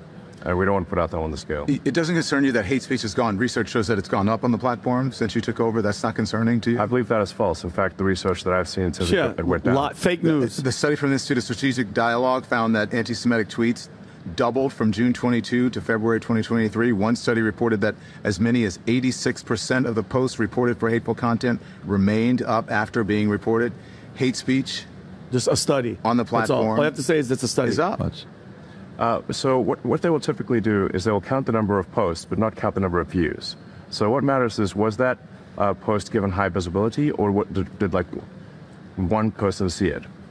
And if you look at the number of views of how many times was hate content viewed on our platform, it is down substantially. Yeah. Well, that's not was what the Don study is says. such You said a you like transparency. I'm gonna Don show you is this such a prick. You can get a study that will tell you whatever you want. But these are just a handful of extremely. If you look at those anti-Semitic and racist tropes and tweets, and as of this morning, they're still on X. And from your own content policy, these posts should have been deleted. So why haven't they been deleted? Why are they still there? Did you? We delete things if they are illegal. Good job. These have been up there for a while. Are they illegal? They're not illegal, but shut they're up. hateful, and they fast forward 10 seconds at a time to see if we can get to radicalizing. So Don, you're sense for censorship. But don't you think censorship is moderation is a propaganda word for censorship. Bingo. But don't you think free? Well, let it go and watch what he does. Right? Or not? Look, if something's illegal, we're going to take it down. If it's not illegal, then we're putting our thumb on the scale and we're being censors. God, I love him. You're putting your thumb on the scale for moderating hate speech. I mean, you don't put out child pornography. That's not. It's illegal. That's illegal. Some people What say an that's considered idiot. censorship. I'm just saying. No, I literally, Don, I literally said, if something is legal. Okay, you can pause it at this point. No wonder why they fired. By the way, it continues, and then Elon says, "You desperately want censorship, and I don't." And then he talks about blacks at Tesla, and he brings up racism, and Elon says the most important thing there. He says, "Just so you know, our entire families at one point were slaves, yours and mine." Well, yeah, I know. He said, no. Just so you know, everybody's family at some point were slaves. Yeah. Period. And he didn't know how to answer that. And he changed the subject there as well. And then the ending of it, which gets very, very uncomfortable. Rob, if you can go to the interview, go to his tweet, Don Lemon's tweet, and go to an hour, 3 minutes. If you can go to his hour and 3 minutes, go to hour and 3 minutes. It's pretty much all the way at the end. And this is when you start seeing him like he is just done. And he's saying, look, man, we only got a few more seconds, a few more minutes here. Hour 3:25. Go to 1 hour 3:25 so we can save that additional 25 seconds. There you go. Play from right here. Watch this. Good job, Rob. And I feel very optimistic about the future of the X platform. Okay. Listen, honestly, I'm not meaning to offend you. You're an intense person. Where does that intensity come from? Look at this. I was born that way. And I had a tough childhood. You did? So, yeah. How so? Come on. Like Walter Isaacson goes into it in the book, and we only have a couple minutes left, so all right, too long to describe. So the one or two questions I can do, and then we'll have to call it. Okay. Again, I don't mean to upset you. Why are you? Yes, you did. Just such a prick, dude. No, I have a whole room full of people waiting to meet with me. I have a whole room full of people waiting for me. Okay. All right. I understand that. He's turning red. When you talk about, you said you were born that way. Is that? It's just uncomfortable. Did you think that the way that you see the world has to do with your relationship with anyone, perhaps your father or someone in your family? Look, he just told you, go read the book. I think we're all affected by the people we grow up with.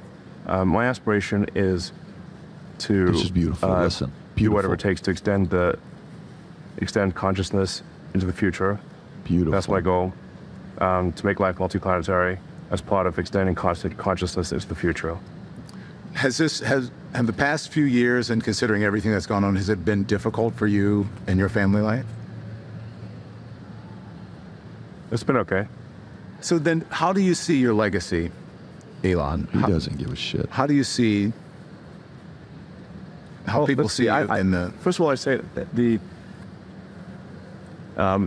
if I died knowing that I did what was right or did my best to do what was right. Good for you, and bro. Even if in the history books they said I did wrong, good for I would you. still feel okay about that. I care about the reality of goodness, not the perception of it. I think we should view civilization as tenuous, as fragile. If you do study history broadly, you'll see that there's a rise and fall of civilizations. They don't always go up. So we should do everything we possibly can to preserve and extend civilization as we know it, and improve it, to become more enlightened over time. And we therefore want to address civilizational risks. We want to make sure that we don't have, for example, demographic collapse, which is the case in a lot of countries, just very low birth rate. We want to obviously avoid World War III, anything that is a civilizational risk. That's what I care about, civilizational risks. How do we extend consciousness into the future such that we are able to better understand the nature of reality? That's what I care about. That's my motivation. I know you have to go. If you'll just give me, I'll do a rapid fire thing here. Is there anything that you would change about anything that you've done in your life in the past or recently? I've made many mistakes over the years. If I had a time machine, I'd go back and fix them, but I don't have a time machine. Thank you. But I'm working. I appreciate it. Yeah. Oh, Don Lemon's such an unattractive human being. He's just a person. Just inside, like you could just tell, pretentious. He's just a prick. Like you wouldn't want to hang out with that guy ever. Who are his friends?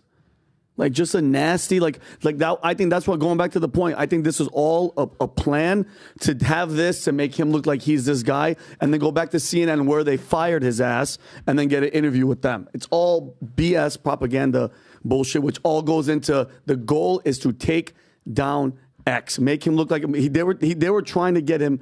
This prick was trying to make him say something to catch him, like, oh, he's pro anti-Semitic, he's pro this. He's a threat to the power and how they want to hold it. He's a threat to that. Ugh, just Don Lemon, go away. He's to be attacked. And we started this conversation with Matt Taibbi, and Matt Taibbi used a word, disenfranchise. And I know what he's talking about. And Matt Taibbi is weighing into an argument on a self-interest economic angle. Matt Taibbi has a strong business on Substack newsletter. He's got a subscriber base. Twitter, and a good amount. It's a good amount. Yeah. Twitter has a competitor called Notes. And on Twitter, you cannot link out necessarily or embed on Substack newsletters. And there are people that are leaving Substack because Substack doesn't give them the right platform. Glenn Greenwald left Substack, went independent. Grit Newsletter, one of the largest independent financial newsletters, has left Substack. Matt Taibbi is on Substack. When Matt Taibbi says he's disenfranchised us, he hasn't disenfranchised us. If you want to use Notes, you want to use it on Twitter, you can use it there. I can't go get Google Docs and insert it into Microsoft Office. I have to choose one or the other. It's a competitive world. And Matt Taibbi is being very disingenuous there on a self-interested economic level about the underlying competition between Notes, which is on Twitter, and Substack. And that was woven into the story. The real story is that I do not think Don Lemon, I think he had help with those questions, and I think he had a motive. Yeah, the look at the different approach. Cuomo interviews Tucker. Okay, Lemon interviews Musk. It's fair to say those two people are not liked by CNN. Okay, yeah. Is that fair to say that, guys? With everybody? Okay, very fair. Is it even fair to say that maybe Tucker is more hated at CNN than Musk is? Yes. I think that's probably because it's a direct competitor. Yes. Musk is somebody else, but you hate Tucker because Tucker's a direct competitor. And guess what it was? Great conversation. Phenomenal. Respectful. Afterwards, they both had good things to say about each other. They move on, right? It wasn't a, let me then go on CNN and say, hey, look at this, right? Now, this is how Chris has reacted so far with everything that's been going on. It's been very consistent on the way he's handled things. Don, the way he interviewed, Elon was just from a standpoint of being You know, and by the way, this is going to sound weird when I say this. It's going to sound very weird when I say this. I actually enjoyed watching the interview. The Don Lemon. I actually enjoy watching the interview. Why? Because I love to see, this is what America's allergic to, both the right and the left.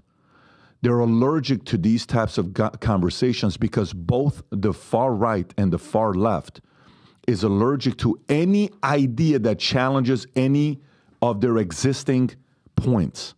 They're allergic to it. They don't even want to hear it. They don't even want to get close to it. I want to entertain it.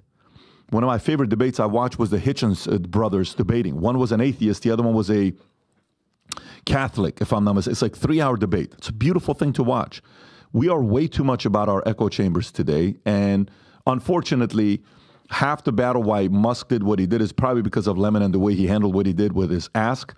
I'm willing to tell you, if the guy took a different approach and he didn't ask for what he asked for, he probably would still have a relationship. But by the way, when people say, you know, on CNN, they said, Jim Acosta, not Jim Acosta, what's the other guy's name? Not Jim, there was another guy that said, you know, here's whatever happened to freedom of speech. Elon left the interview up.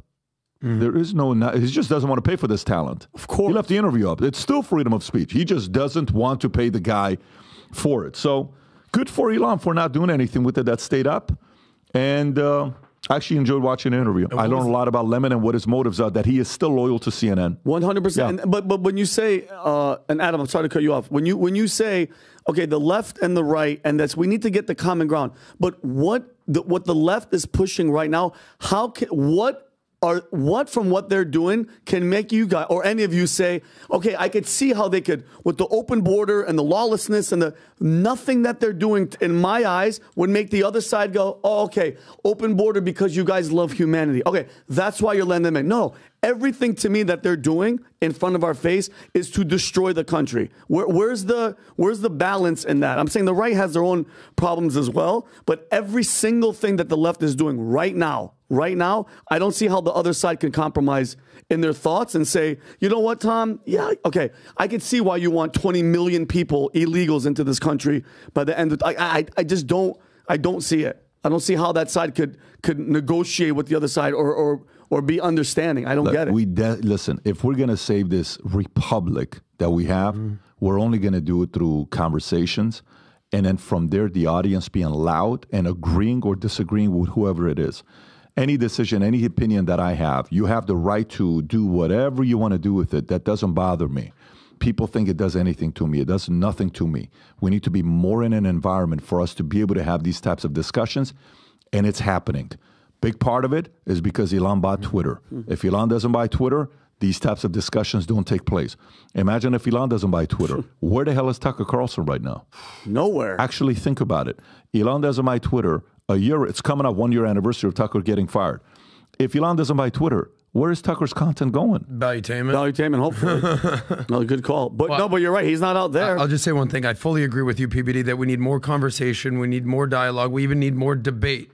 Everything that you're doing here at Valuetainment on PBD, that what we stand for, whether it's Candace and Cuomo, whether it's someone on the far left, on the far right, whether it's an Alex Jones, whether it's whoever. That's what we need more of. The other side, if they don't agree with you. I thought the Cuomo and Tucker interview was fantastic. I thought it was fantastic. I thought it was great. And Cuomo asked him point blank, because Cuomo's like a dude. Tucker's kind of like, look, one of the smartest guys I know. That laugh still makes me very uncomfortable. He asked him point blank, like, why are you talking so much shit about me? You know what Tucker said? Honestly, I'm just a dick. Yeah, well, he's being honest. Tucker, yeah, I'm just a dick. I'm being real. Thank God I've got a great wife who tells me to be less of a dick. He goes, I was going to come after you, is what Cuomo said. And he goes, Jeff Zucker told me personally not to attack you. And Tucker was like, yeah, I don't really like that guy. But what was the line you said that you liked from Elon, the moderation line? Yeah, moderation is a propaganda for censorship. I agree with that, because we've seen this. We've experienced this before. A lot of people on the right have experienced moderators out there. The one thing I would condone is there's a difference, and they keep trying to get Elon with the hate speech thing. Remember the interview like 6 months ago, and he's like, hate speech is pervasive all over, but name something. He's like, I don't really know, and he got caught. There's a difference between hate speech inciting violence or calling for the incitement of violence and actually a hate crime. You know, I firmly believe some of the toughest people in the world are YouTube commenters. They are so freaking tough, and all the beautiful things they say out there. It's happening right now. Exactly. All the beautiful things they say, they'll never say anything to your face. And guess what? But I will say, I fully condone it. Let people say what they want to say. I love it. Sunlight is the greatest transparency. Yeah. Okay, so let's go to the next story. Tom, I'm going to the Hertz story. Hertz CEO Stephen Scherr resigns after EV push goes bust.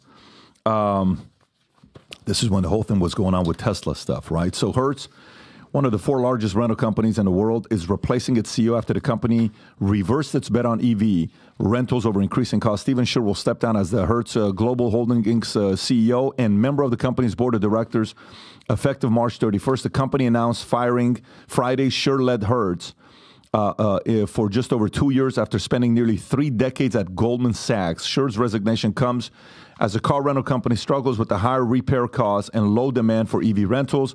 In January, Hertz announces finalizing filings that it made strategic decision to sell approximately 20,000 EVs from its U.S. fleet, or about 1/3 of its global EV fleet, and to instead invest in gas-powered cars. Tom. So I dug into this and I found about 4 angles that I thought are very, very interesting. First of all, when you see a headline like this, just keep asking why, America. Just keep asking why. Why was the guy fired? Well, he was fired because our bet on EV didn't work. 20,000 EVs. Pat, let me ask you a question. What CEO is allowed to buy 20,000 EVs without board approval? What CEO would have had that strategy in place without board approval? Love the angle you're taking. And how many of those board members were probably ESG or DEI or going with green? How many of them? So what kind of pressure did that CEO maybe have to, we got to be green, we got to be doing this, we have to be doing our part? How many of them were there? And 20,000 cars. This didn't happen in a vacuum. So here's the guy gets fired because they get rid of it. Now, wait a minute. Why are they getting rid of the cars? Because there were 2 problems with EVs. You know, we've been putting edicts. You know, what is that idiot that runs California? Newsom? Yeah, that guy. Newsom. He said that by 2025, this percent of cars have to be EV. And then, you know, they're pointing out, sir, we don't have enough power in California that's currently being made by our power plants for people to charge the cars. So people would rent EVs, Pat, and you know what would happen? They couldn't get them charged, or they would charge them. They would find out that the little charger at the Hilton was a low amp, just a little overnight charger, and it wouldn't give it a full charge. So people would run out of charge on their EVs. If you haven't driven an EV before, you don't moderate yourself. Rob's got an EV. I have an EV. And so what happened was consumers had a challenge with them because there wasn't enough charging infrastructure. So all these edicts about green cars is ahead of the number. Let's put it this way. Everyone has to use an EV, but enough service stations aren't built to gas them up. Let's just think of it that way. So they have that problem. And the other thing is Hertz. Hertz has been getting its ass kicked by Lyft and Uber, eating into their business. Hired 3 years ago. What was Hertz doing before that to compete with the disruption of things like Turo and Uber and Lyft? So this guy comes in, they take a swing at EVs and a bunch of DEI people on the board. And now guess what? This guy gets, after he had 3 decades at Goldman Sachs, this guy had an incredible career and is judged by being a really smart financial guy. Now, maybe he's not a good operator CEO, but I think there's a lot of things that have been going on Hertz here. And the board that's firing him needs to look at themselves. You were getting your butt kicked by disruptors for 7 years before you hired this guy. You went DEI on EVs. Come on, you can't put it all on this guy. That's what I see. Can I add just one thing to this? Yeah. You know, they talk about the agenda or the message, basically what they're pushing, whether it's the Green New Deal. You see this story on page 11 where it's talking about Biden wants 50,000 new climate activists and the consequences will be devastating. President Biden's budget proposal unveils an $8 billion allocation for the Climate Corps program, aiming to annually recruit 50,000 government workers by 2031 to combat climate change. This initiative, supported by the Green New Deal, advocates like AOC and Ed Markey, triples Biden's initial workforce proposal. So this is all kind of part of the DEI, ESG, woke narrative, climate change that we learned, you know, basically after communism fell all the communists, all the Marxists basically needed a new agenda to get a hold of, and they all overnight sort of became global climate change activists, global warming activists. So we all want the Earth. We all want the Earth to do well. We have our one planet, despite what Elon Musk is working on sending us to Mars. But a lot of these people are the same people that are basically trying to ruin the Mona Lisa, all the protests out there, doing the mashed potatoes, doing the gravy, killing the art in the name of So here's a question for you. Let me ask you a question. Yes. Let me ask you a question. Do you think the reason why they don't like the CEO is because he's going away from EV? Rob, can you check Hertz's ESG score? Type in here Hertz ESG score. I'm actually curious. ESG score. And let's see where they go. Hertz ESG score is what? 18.3. Low. 69 out of 405. I'm not surprised. Why? Because this guy, who was the former Goldman Sachs guy of decades, is at Hertz. You all of a sudden decide to buy 20,000 EVs. What percentage of those 20,000 EVs were Teslas, Tom? Well, there has to be a high percentage. Okay, can you search? I'll go look up. Yeah, if you could look up what percentage of the EVs, and Rob, don't do it on this page because we're going to come back to this page. So keep this page. Go do it on a new window if you could. There you go. So if you can just search what percentage of the 20,000 Hertz EVs are Tesla. Yeah, there you go. So let's see. So Tesla makes up 80%. Okay, wow. So go back to the ESG score. All right, so what's Hertz's ESG score there? 18.3. Can you pull up Tesla's ESG score?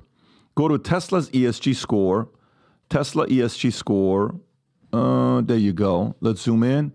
Look at Tesla's. Medium. Okay, so a company that has a low gives money to the most hated guy in ESG that he says ESG equals the devil. Yeah. Elon Musk. And DEI must DEI must die, right? Or whatever he put in there. He said one of the, I think he said Soros is, there's something there with Soros or ESG. You're very accurate in your description. I'll give you that. 20,000 orders, 80% Tesla. You help Tesla, who doesn't like ESG, and now you as the CEO say you want to revert back to gas-powered cars helping oil people in Texas?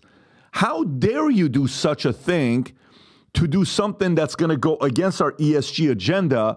We have to replace this guy. I don't know. There's a part of me that this guy was a CEO making a proposal saying, guys, I think if this is the direction you want to go, let's buy the best ESG. Let's buy the best EVs out there, which is Tesla. Oh, now that we found out there's not enough chargers and cars are being left behind and people are coming back because they're forgetting to charge their cars, because the biggest problem with them having a lot of these Teslas is people who never driven a Tesla before, guess what they don't think about? Charging a car, because you don't know how to do it. First time I bought an i8, wasn't an i8? It was my first EV I bought. It was a... Yeah, can we say the name? Yeah. It was a BMW, yep. BMW i8. It was in a Mission Impossible movie. I'm like, what a freaking car this is. Yeah. So I bought the i8. I loved it. Beautiful car. Yeah, and I'm driving. I'm like, so I have to charge this? Like, you have to charge. I'm like, even a Ferrari right now, the SF90. You have to charge it. Yeah. Right. So the battery dies. But I'm not used to this kind of stuff. So my brain's not going to be sitting there thinking about this. So, but to me, I don't know. I don't know if I put this guy as a bad CEO. I just think he tried to go to a place to try to solve it. But unfortunately, maybe this guy was more logical, not enough ESG, and they didn't like him. They said, let's get rid of him. That's kind of what I see of this guy. And by the way, it was a purchase order in 2022 for 100,000 Tesla Model 3s. Wow. And they can't take their economic status at Hertz, they can't take possession of it. So people couldn't charge them. They're going back to gas. But the underlying thing is they are, in these news, and no one wants to talk about the underlying thing. They're getting their butt kicked by Turo, Uber, and Lyft. All right, let's go to the next story. Weird story. Parents, brace for impact. Earmuffs, kids. Lily Allen says having children totally ruined her career, and parents can't have it all. Career coaches say she's right. Again, folks, relax, because this is Insider. Insider, the person that probably wrote this doesn't have any kids. Definitely not. Probably. This is speculation. We'll actually verify that as well. So Lily Allen openly discusses the impact of parenthood on her career, bluntly stating, yes, my children ruined my career, and rejecting the notion of having it all, asserting, quite frankly, you can't, as she reflects on her decision to prioritize her children over pop stardom, emphasizing some people choose their career over their children. That's their prerogative. But my parents were quite absent when I was a kid, and I feel like that left some nasty scars that I'm not willing to repeat on mine. Career coaches Elizabeth Pearson and Sarah Madera echo Allen's sentiment, acknowledging the challenges faced by working parents, with Pearson emphasizing the struggles of balance and family and career responsibility, stating it doesn't mean we don't love our kids, but if people think that kids don't tie an anchor around your ankle while you're trying to swim in an ocean with crashing waves, they're high. Tom, thoughts on this? Well, I used to wonder why filicide in the United States was up. F-I-L-I-C-I-D-E. Just go look that up. And now I think I understand. I think I understand why filicide in the United States is up. But I think what a horrible thing. If you're trying to set, you know, I love you, I care for you, you know, now that you're in my life, I'm going to do what I can to raise you and to give you a vision and a last name you'll be proud of. And then, you know, this is horrible, you know? You know, how can you hate your kids like this? How can you just, you know, not like your kids? What do you think's going to happen? It's just horrifying to me. That's what I think about it. And now these kids are going to grow up and they're not going to care for their parents. They're not going to take care of their parents in their retirement. What a surprise. Look, I have this conversation. By the way, what video is this, Rob? What video? Is this her saying that? Yes, this is Lily Allen. I actually want to see how she says it. Go ahead. I never really had a strategy when it comes to career. But yes, my children ruined my career. What the? I mean, I love them and they complete me. But in terms of like, you know, pop stardom, totally ruined it. Yeah.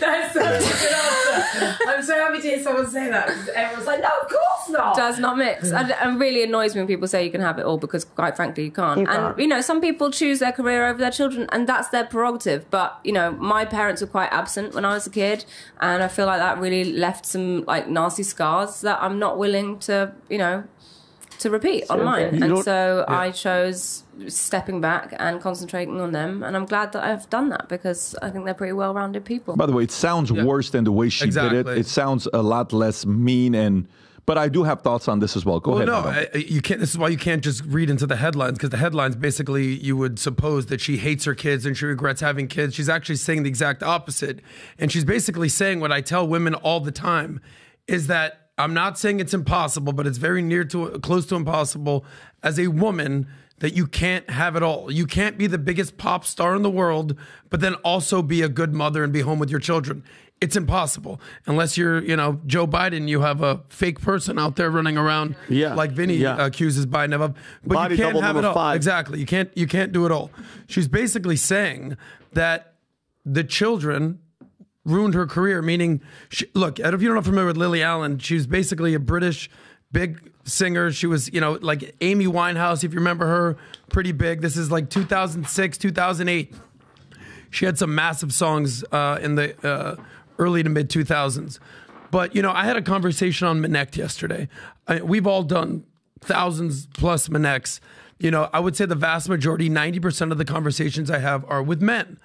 And a lot of times it's money, success, vision, career, you know, self-improvement, all that. With women, it always gravitates back to family and kids. The conversation I had with the lady yesterday, it started off the conversation. She said, what's the best investment for me? Is it whole life insurance or my 401k? That's how the conversation started.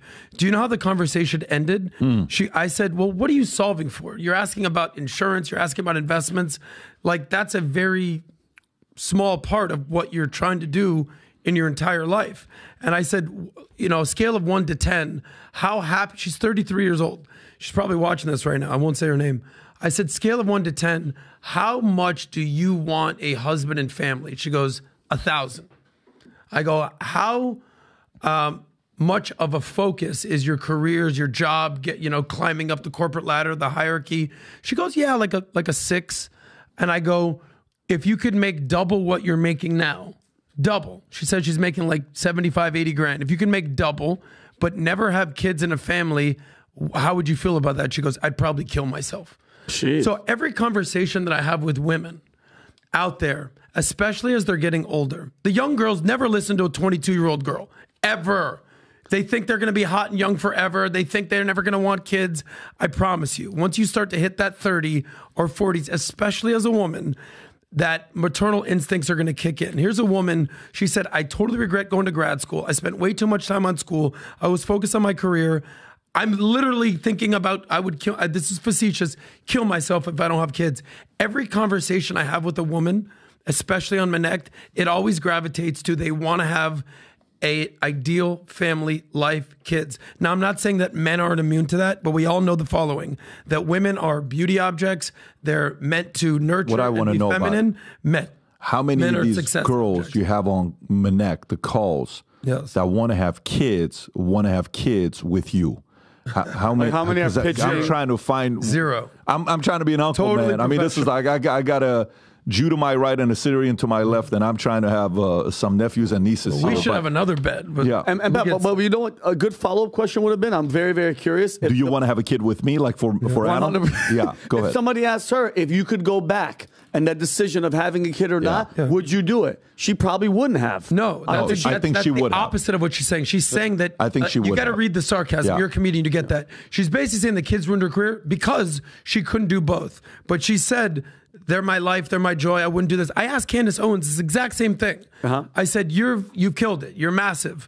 You know, if you can only do one or the other, be a career woman, boss babe, CEO, or wife and mother. She goes, wife and mother, 100 out of 100. Yeah. If you think that making money and doing the Chelsea Handler route as a woman is going to make you happy in the end, you have another thing coming. You're right. Now, men just have the opportunity to wait a little while longer. Women can't wait until their 40s.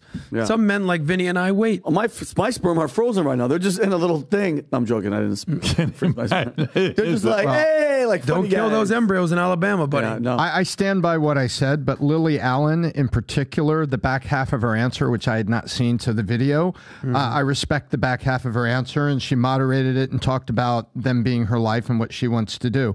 But I stand by what I said about the people who, you know, decide that having kids was a mistake because the my couldn't attain this or that. It's like, come on. Let's react to this, Rob. Go ahead and play this clip here. Go ahead.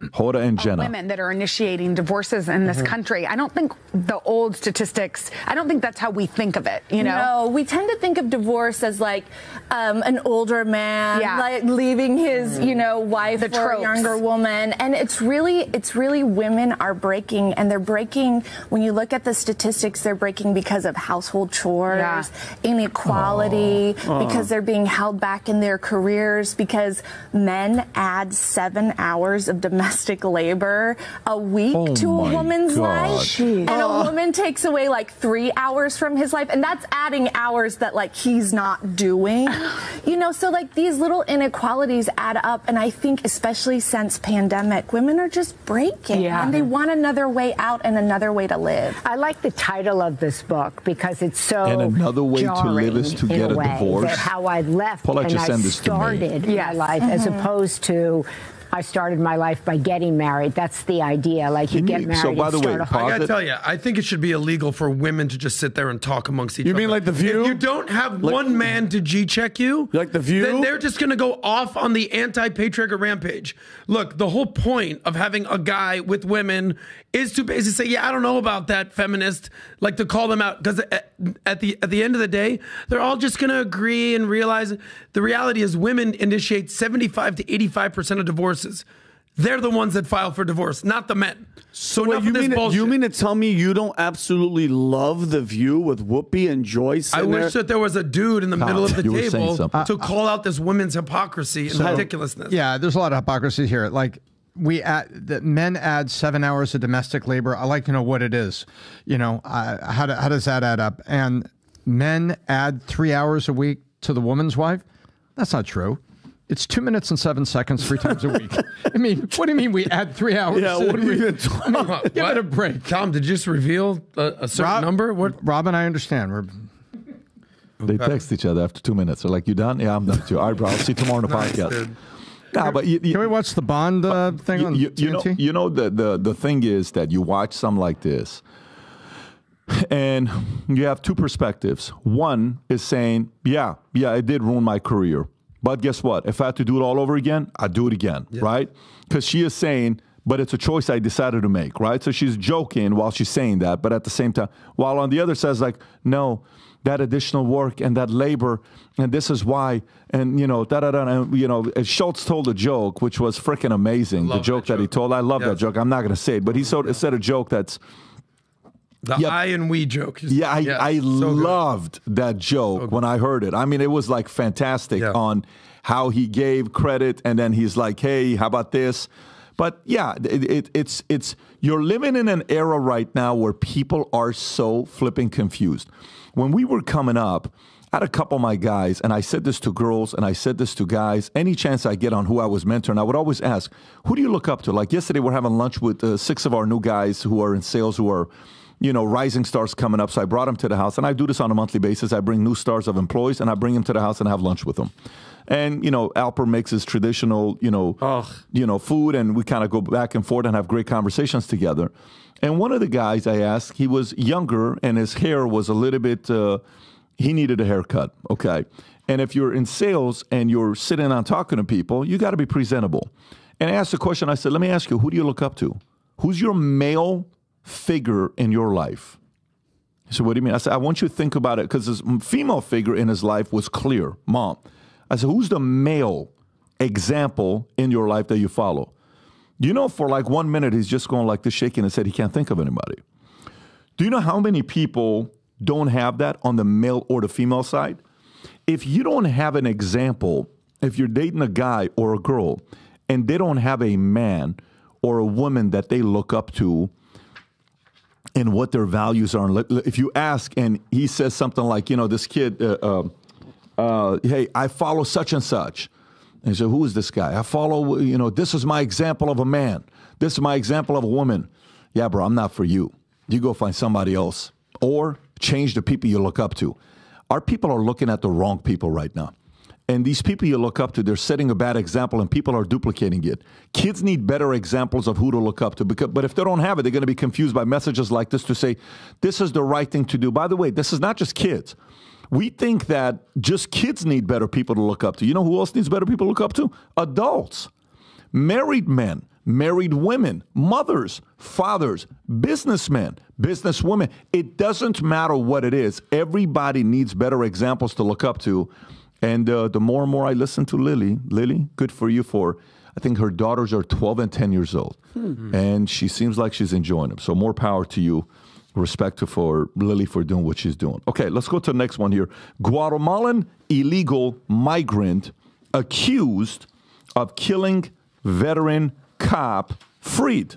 Okay, is there a video with this one that you want to show? Was there one, Rob, where he's walking out? All right, so let me go with this, and then Vinny, I'm going to come to you. Okay. Virgilio Aguilar Mendez, a Guatemalan migrant, has been released after spending 10 months in custody, accused of killing a veteran police Florida cop, Sergeant Michael Konovich. The charges were dismissed by the 7th District State Attorney Office, citing Aguilar Mendez's incompetence in stand trial due to language barriers and concerns about his intellectual capacity.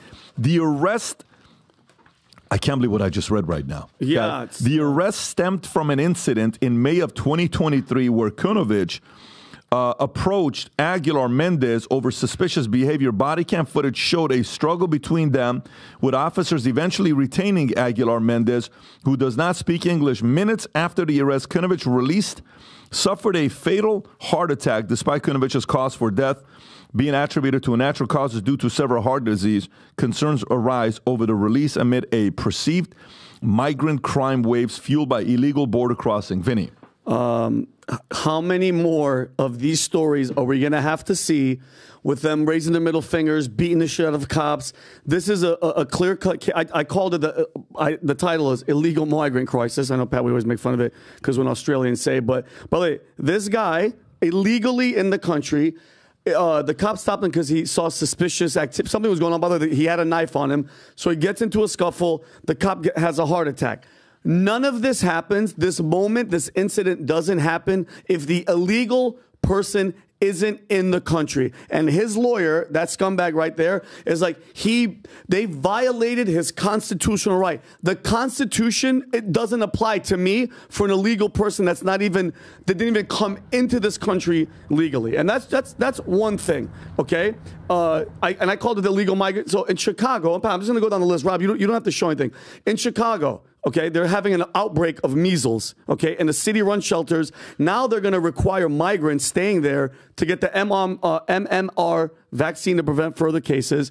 This goes to show you that they're putting them before us. And then, because Adam, this is the next story. If you don't mind me, keep going, Pat. An illegal migrant from Lebanon. Mind you, I could keep. There's hundreds of these stories. An illegal migrant from Lebanon was caught at the border. He admitted he's a Hezbollah terrorist hoping to make a bomb, and he was headed for New York. Do we have video on this? Rob, can you see if you can find video on this? Well, yeah, there's his photo. There's his photo right there. Like, I'll say that again, guys.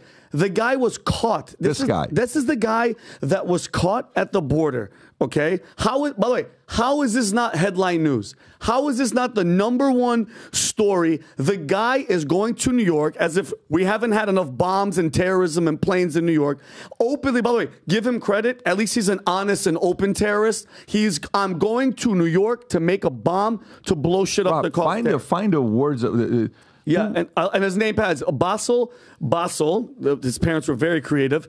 Ebadi, 22 years old, was caught at the border patrol on March 9th near El Paso, Texas. While in custody, he was asked what he's doing in the U.S., to which he replied, and I quote, "I'm going to try and make a bomb."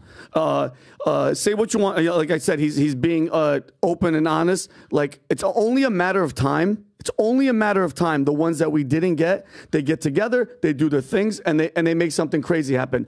And the last thing, the Supreme Court yesterday indefinitely blocked Texas from enforcing immigration laws. So that's a victory for the Biden administration and Mayorkas. The invasion is back on, and the left can get in their steady flow of votes, drugs, and sex-trafficked children. The SCOTUS's orders state that the Texas authorities cannot arrest or detain illegal immigrants until the appellate court rules in the matter. This is due to Biden administration filing emergency appeals, forcing the border back open, which goes back to the point that you guys were talking about, left and right, and what are we saying? This is such a blatant invasion of what they're trying to do. Elon posted a thing after he talked with Don Lemon about what these, because Don Lemon's like, you don't know what you're talking about these illegals coming in. They're not. Pat, did you see this video? Can you speed this up, Rob? Is there any way to speed this video up? This is who? Elon posted this yesterday about all these illegals coming in. If you don't mind, Pat, play. Yeah, look how sick this is. The Democrat open borders plan to entrench single-party rule, explained in under 2 minutes. 1. Flood the country with untold millions of illegals by land, sea, and air from all over the world, enough to eclipse the populations of 36 individual U.S. states so far.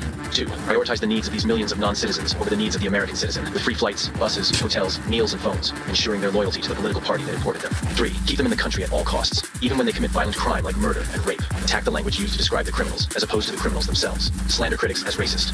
4. Ensure their privileges are made irrevocable with city and state sanctuary laws that act as population magnets. Codify permanent status and ensure non-cooperation with ICE. 5. Count the non-citizens in the census that will determine congressional apportionment in the House of Representatives. As of now, that would equal 13 extra congressional districts, a tremendous amount of electoral power. 6. Wage a massive, heavily funded lawfare campaign to change state voting laws that legalize mass mail-in ballots, no signature verification, and no proof of citizenship requirements, making it nearly impossible to prove voter fraud. 7. Lock in the permanent voting majority with campaign promises of lavish benefits and permanent privileges, enshrining generational fealty to the Democrat Party. 8. Win elections. 9. Entrenched single-party rule has been achieved. Like, the best part? Your tax dollars are paying for it.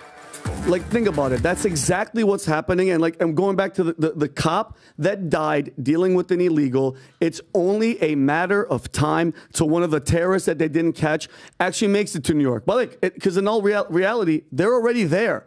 They're already where they need to be. They just caught this one guy, and it's only a matter of time till it happens. And it drives me crazy that these people, like Laken Riley's family, has to mourn. This cop's family has to mourn because none of it happens to these people like Mayorkas. Do you think Mayorkas or Joe Biden or anybody in the administration's family is getting affected? Is any of their family members getting killed, Pat? Or any of their cop cousins getting dealing with the guy that had a knife? No, and that's why I don't wish negative upon people, but I hate the fact that it's happening to good people and not to them. Tom, thoughts?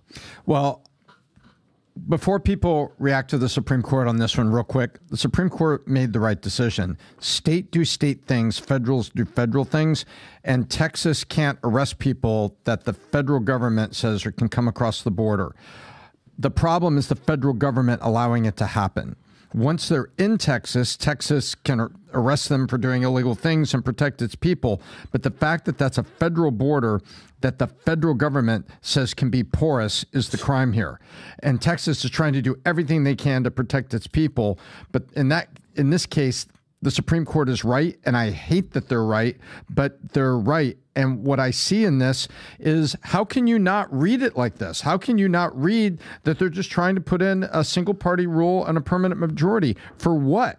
Okay. What is it? It makes you believe in the whole globalist agenda that this is only chapter 1. Rob, here's what I want you to do. Can you do me a favor and type in the word of the terrorist?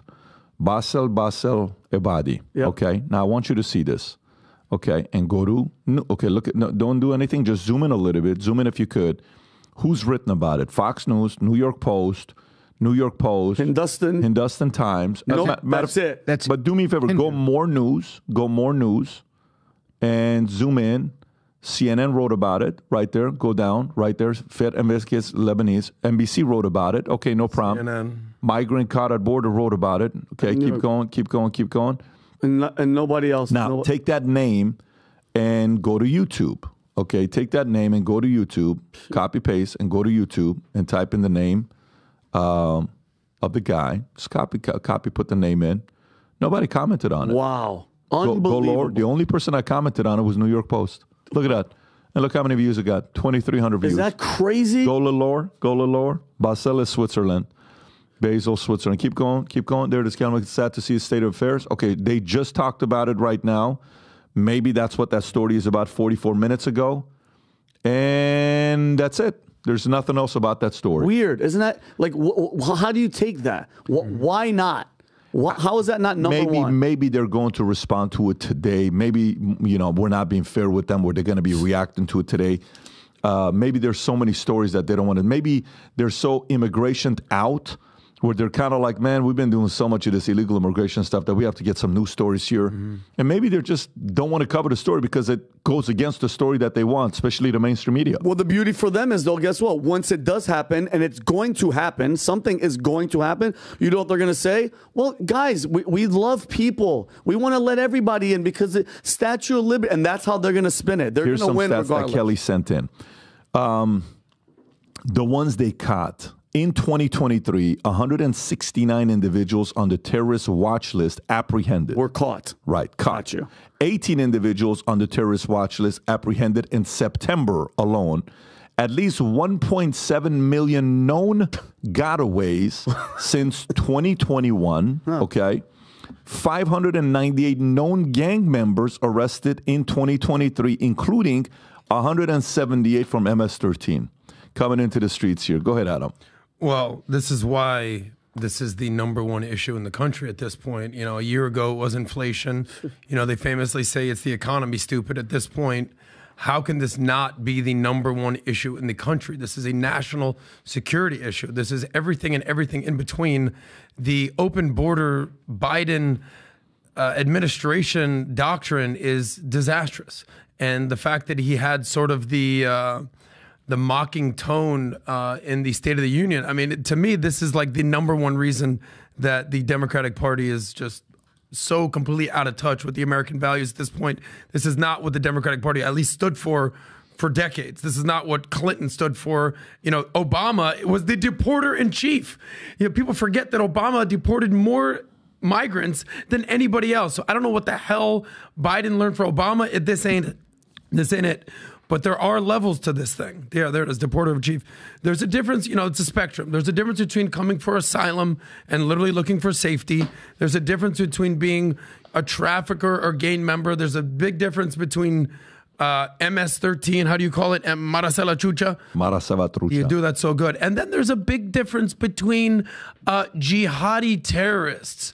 So, what's wrong with Hezbollah coming into the country, Vin? I mean, what's wrong? Yeah, okay. Hezbollah, Hamas, Houthis, they're all great people. Yeah. But so just so you understand, not to get to be all like combative. This is exactly why us Americans have no clue what Israel is going through right now. Because Hamas is Hezbollah. Hezbollah is the Houthis. Houthis are ISIS. It'd be the equivalent of Canada, Mexico, Cuba, all trying to blow up America. So yes, I mean, not to get all into the Israel situation, can you talk about Netanyahu and what they're doing a little extreme? But if every one of your neighbors is literally a jihadi terrorist, like the Houthis, like the Hezbollah, like Hamas, how do you deal with it? Americans have no clue, zero clue what it's like to live in war. The closest thing we've ever had to it is Pearl Harbor, World War II in Hawaii, and maybe the Cuban Missile Crisis. Were you alive for that, by the way? Cuban Missile Crisis. 9/11 was pretty bad. Okay, that was bad, but it's not like they were attacking each one of us. That was one big thing. Horrible. I get it. And your friend Steve Schmidt thinks that January 6th was worse than that. Yeah. But we have no clue what it's like protecting your citizens if every single day you're dealing with somebody literally trying to come into the country and kill you. By the way, big difference. Guess what? Yeah. Mr. Handsome, single, connecting with women that want to have babies and men. You know, but you can't have babies. We got to get you to respond back faster than 7 days. But the one thing that I want to tell you is the following. You ready? I love how concerned you are, okay, and how paranoid you are. And by the way, I'm thinking of what you're saying, and I'm actually visualizing how concerning it would be to raise your kids in that climate. Just like my parents were worried about raising me in Iran. They should be, yes. And did Iran lose democracy? Yes. Yes. Do you see the risk but of... Iran never had a democracy. Well, under the Shah, it was a very... It was imperialism. It was imperialism, but it was like UK, Britain, okay? It was like UK, Britain, because you had a king, just like they have a king. You had certain similar capitalism was alive. You know, people would be very... If the leaders of the world wanted to meet somewhere, they would go in Iran and have business meetings. Okay, then go another place. There's no doubt that under the Shah, despite critiques, was way better than whatever the theocracy is going on. But you know what happened? Yes. He did not believe the threat of Khomeini. The Shah thought he was not a threat. And all his people from the inside, his Savak, which is our CIA, UK's MI6, when they told him, this guy Khomeini, stop thinking he's not a big deal. His tapes are circulating in the streets and people are listening to him. They're sending the tapes and they're telling people to dub the tapes and give it to everybody else. Boom, Iran falls. That's when? February of 1979, January of 1979. That's how many years ago? 45 years ago, Iran is still a dangerous place where you and I cannot go there for vacation, and I'd love to go there today. If I had my way, I'd love to take the kids there today, but it's not a safe place to take there. That's the part where all of these people are coming the way they are. Borders are wide open. 10 million people came in. Maybe the democracy is on the line if we don't get our act together in 2024. And here's what we're going to be doing, folks. One of the names that a lot of people are saying that is on the short list of people they're considering as a vice president for 2024 is going to be on the podcast live. And by the way, again, I want to remind you guys, tickets will sell out as soon as ASAP. Yeah. She has a new book coming out, and everybody who attends, no matter what tier of the ticket you buy, we are buying a copy of the book for you, and she has agreed to sign the book for you, and that's none other than Rob. If you want to play the clip for the next live podcast coming up at 59.90 Live, here's who it'll be. Go ahead, Rob.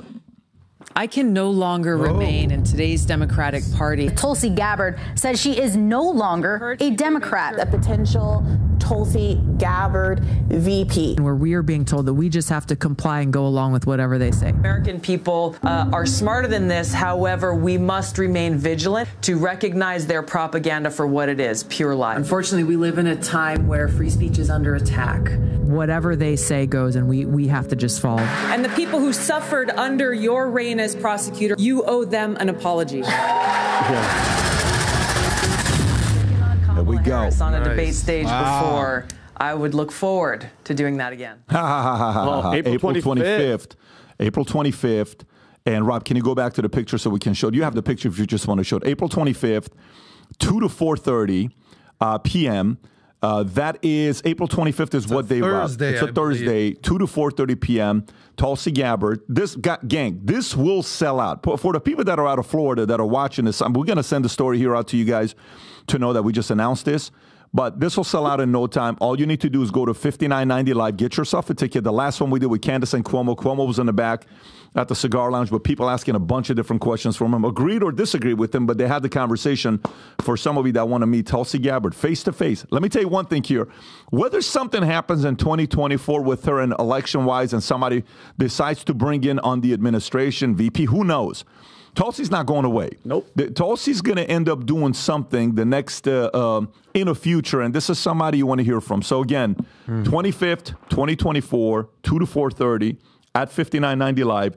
Go to $59.90 Live, get registered. The VIP tickets, like I say every single time, it will sell out within the 30 minutes, and then you can't call or connect or text me and say, Pat, can I please get a ticket? It sells out every single time in 30 minutes. Looking forward to seeing you guys there. Having said that, I think the next podcast is Thursday. Yeah.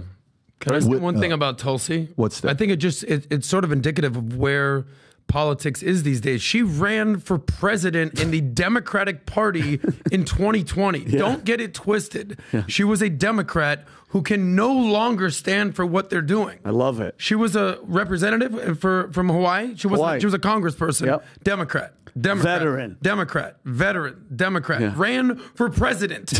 Was on the stage slicing and dicing Kamala. Ripped her apart. And she at this point is basically saying, I can't enough go is along enough. with this. Enough this is someone you have to respect because she's no longer just going the blue no matter who situation. I also think that people on the right should maybe take a look at that as well. But Tulsi, you have to respect the fact that she's just not walking the company line and she's actually standing and saying what she believes in. So I respect the hell out of her. Awesome. Sounds good. Looking forward to it, gang. Thursday, Dave Rubin on the podcast here. Take care, everybody. Bye-bye. Bye-bye.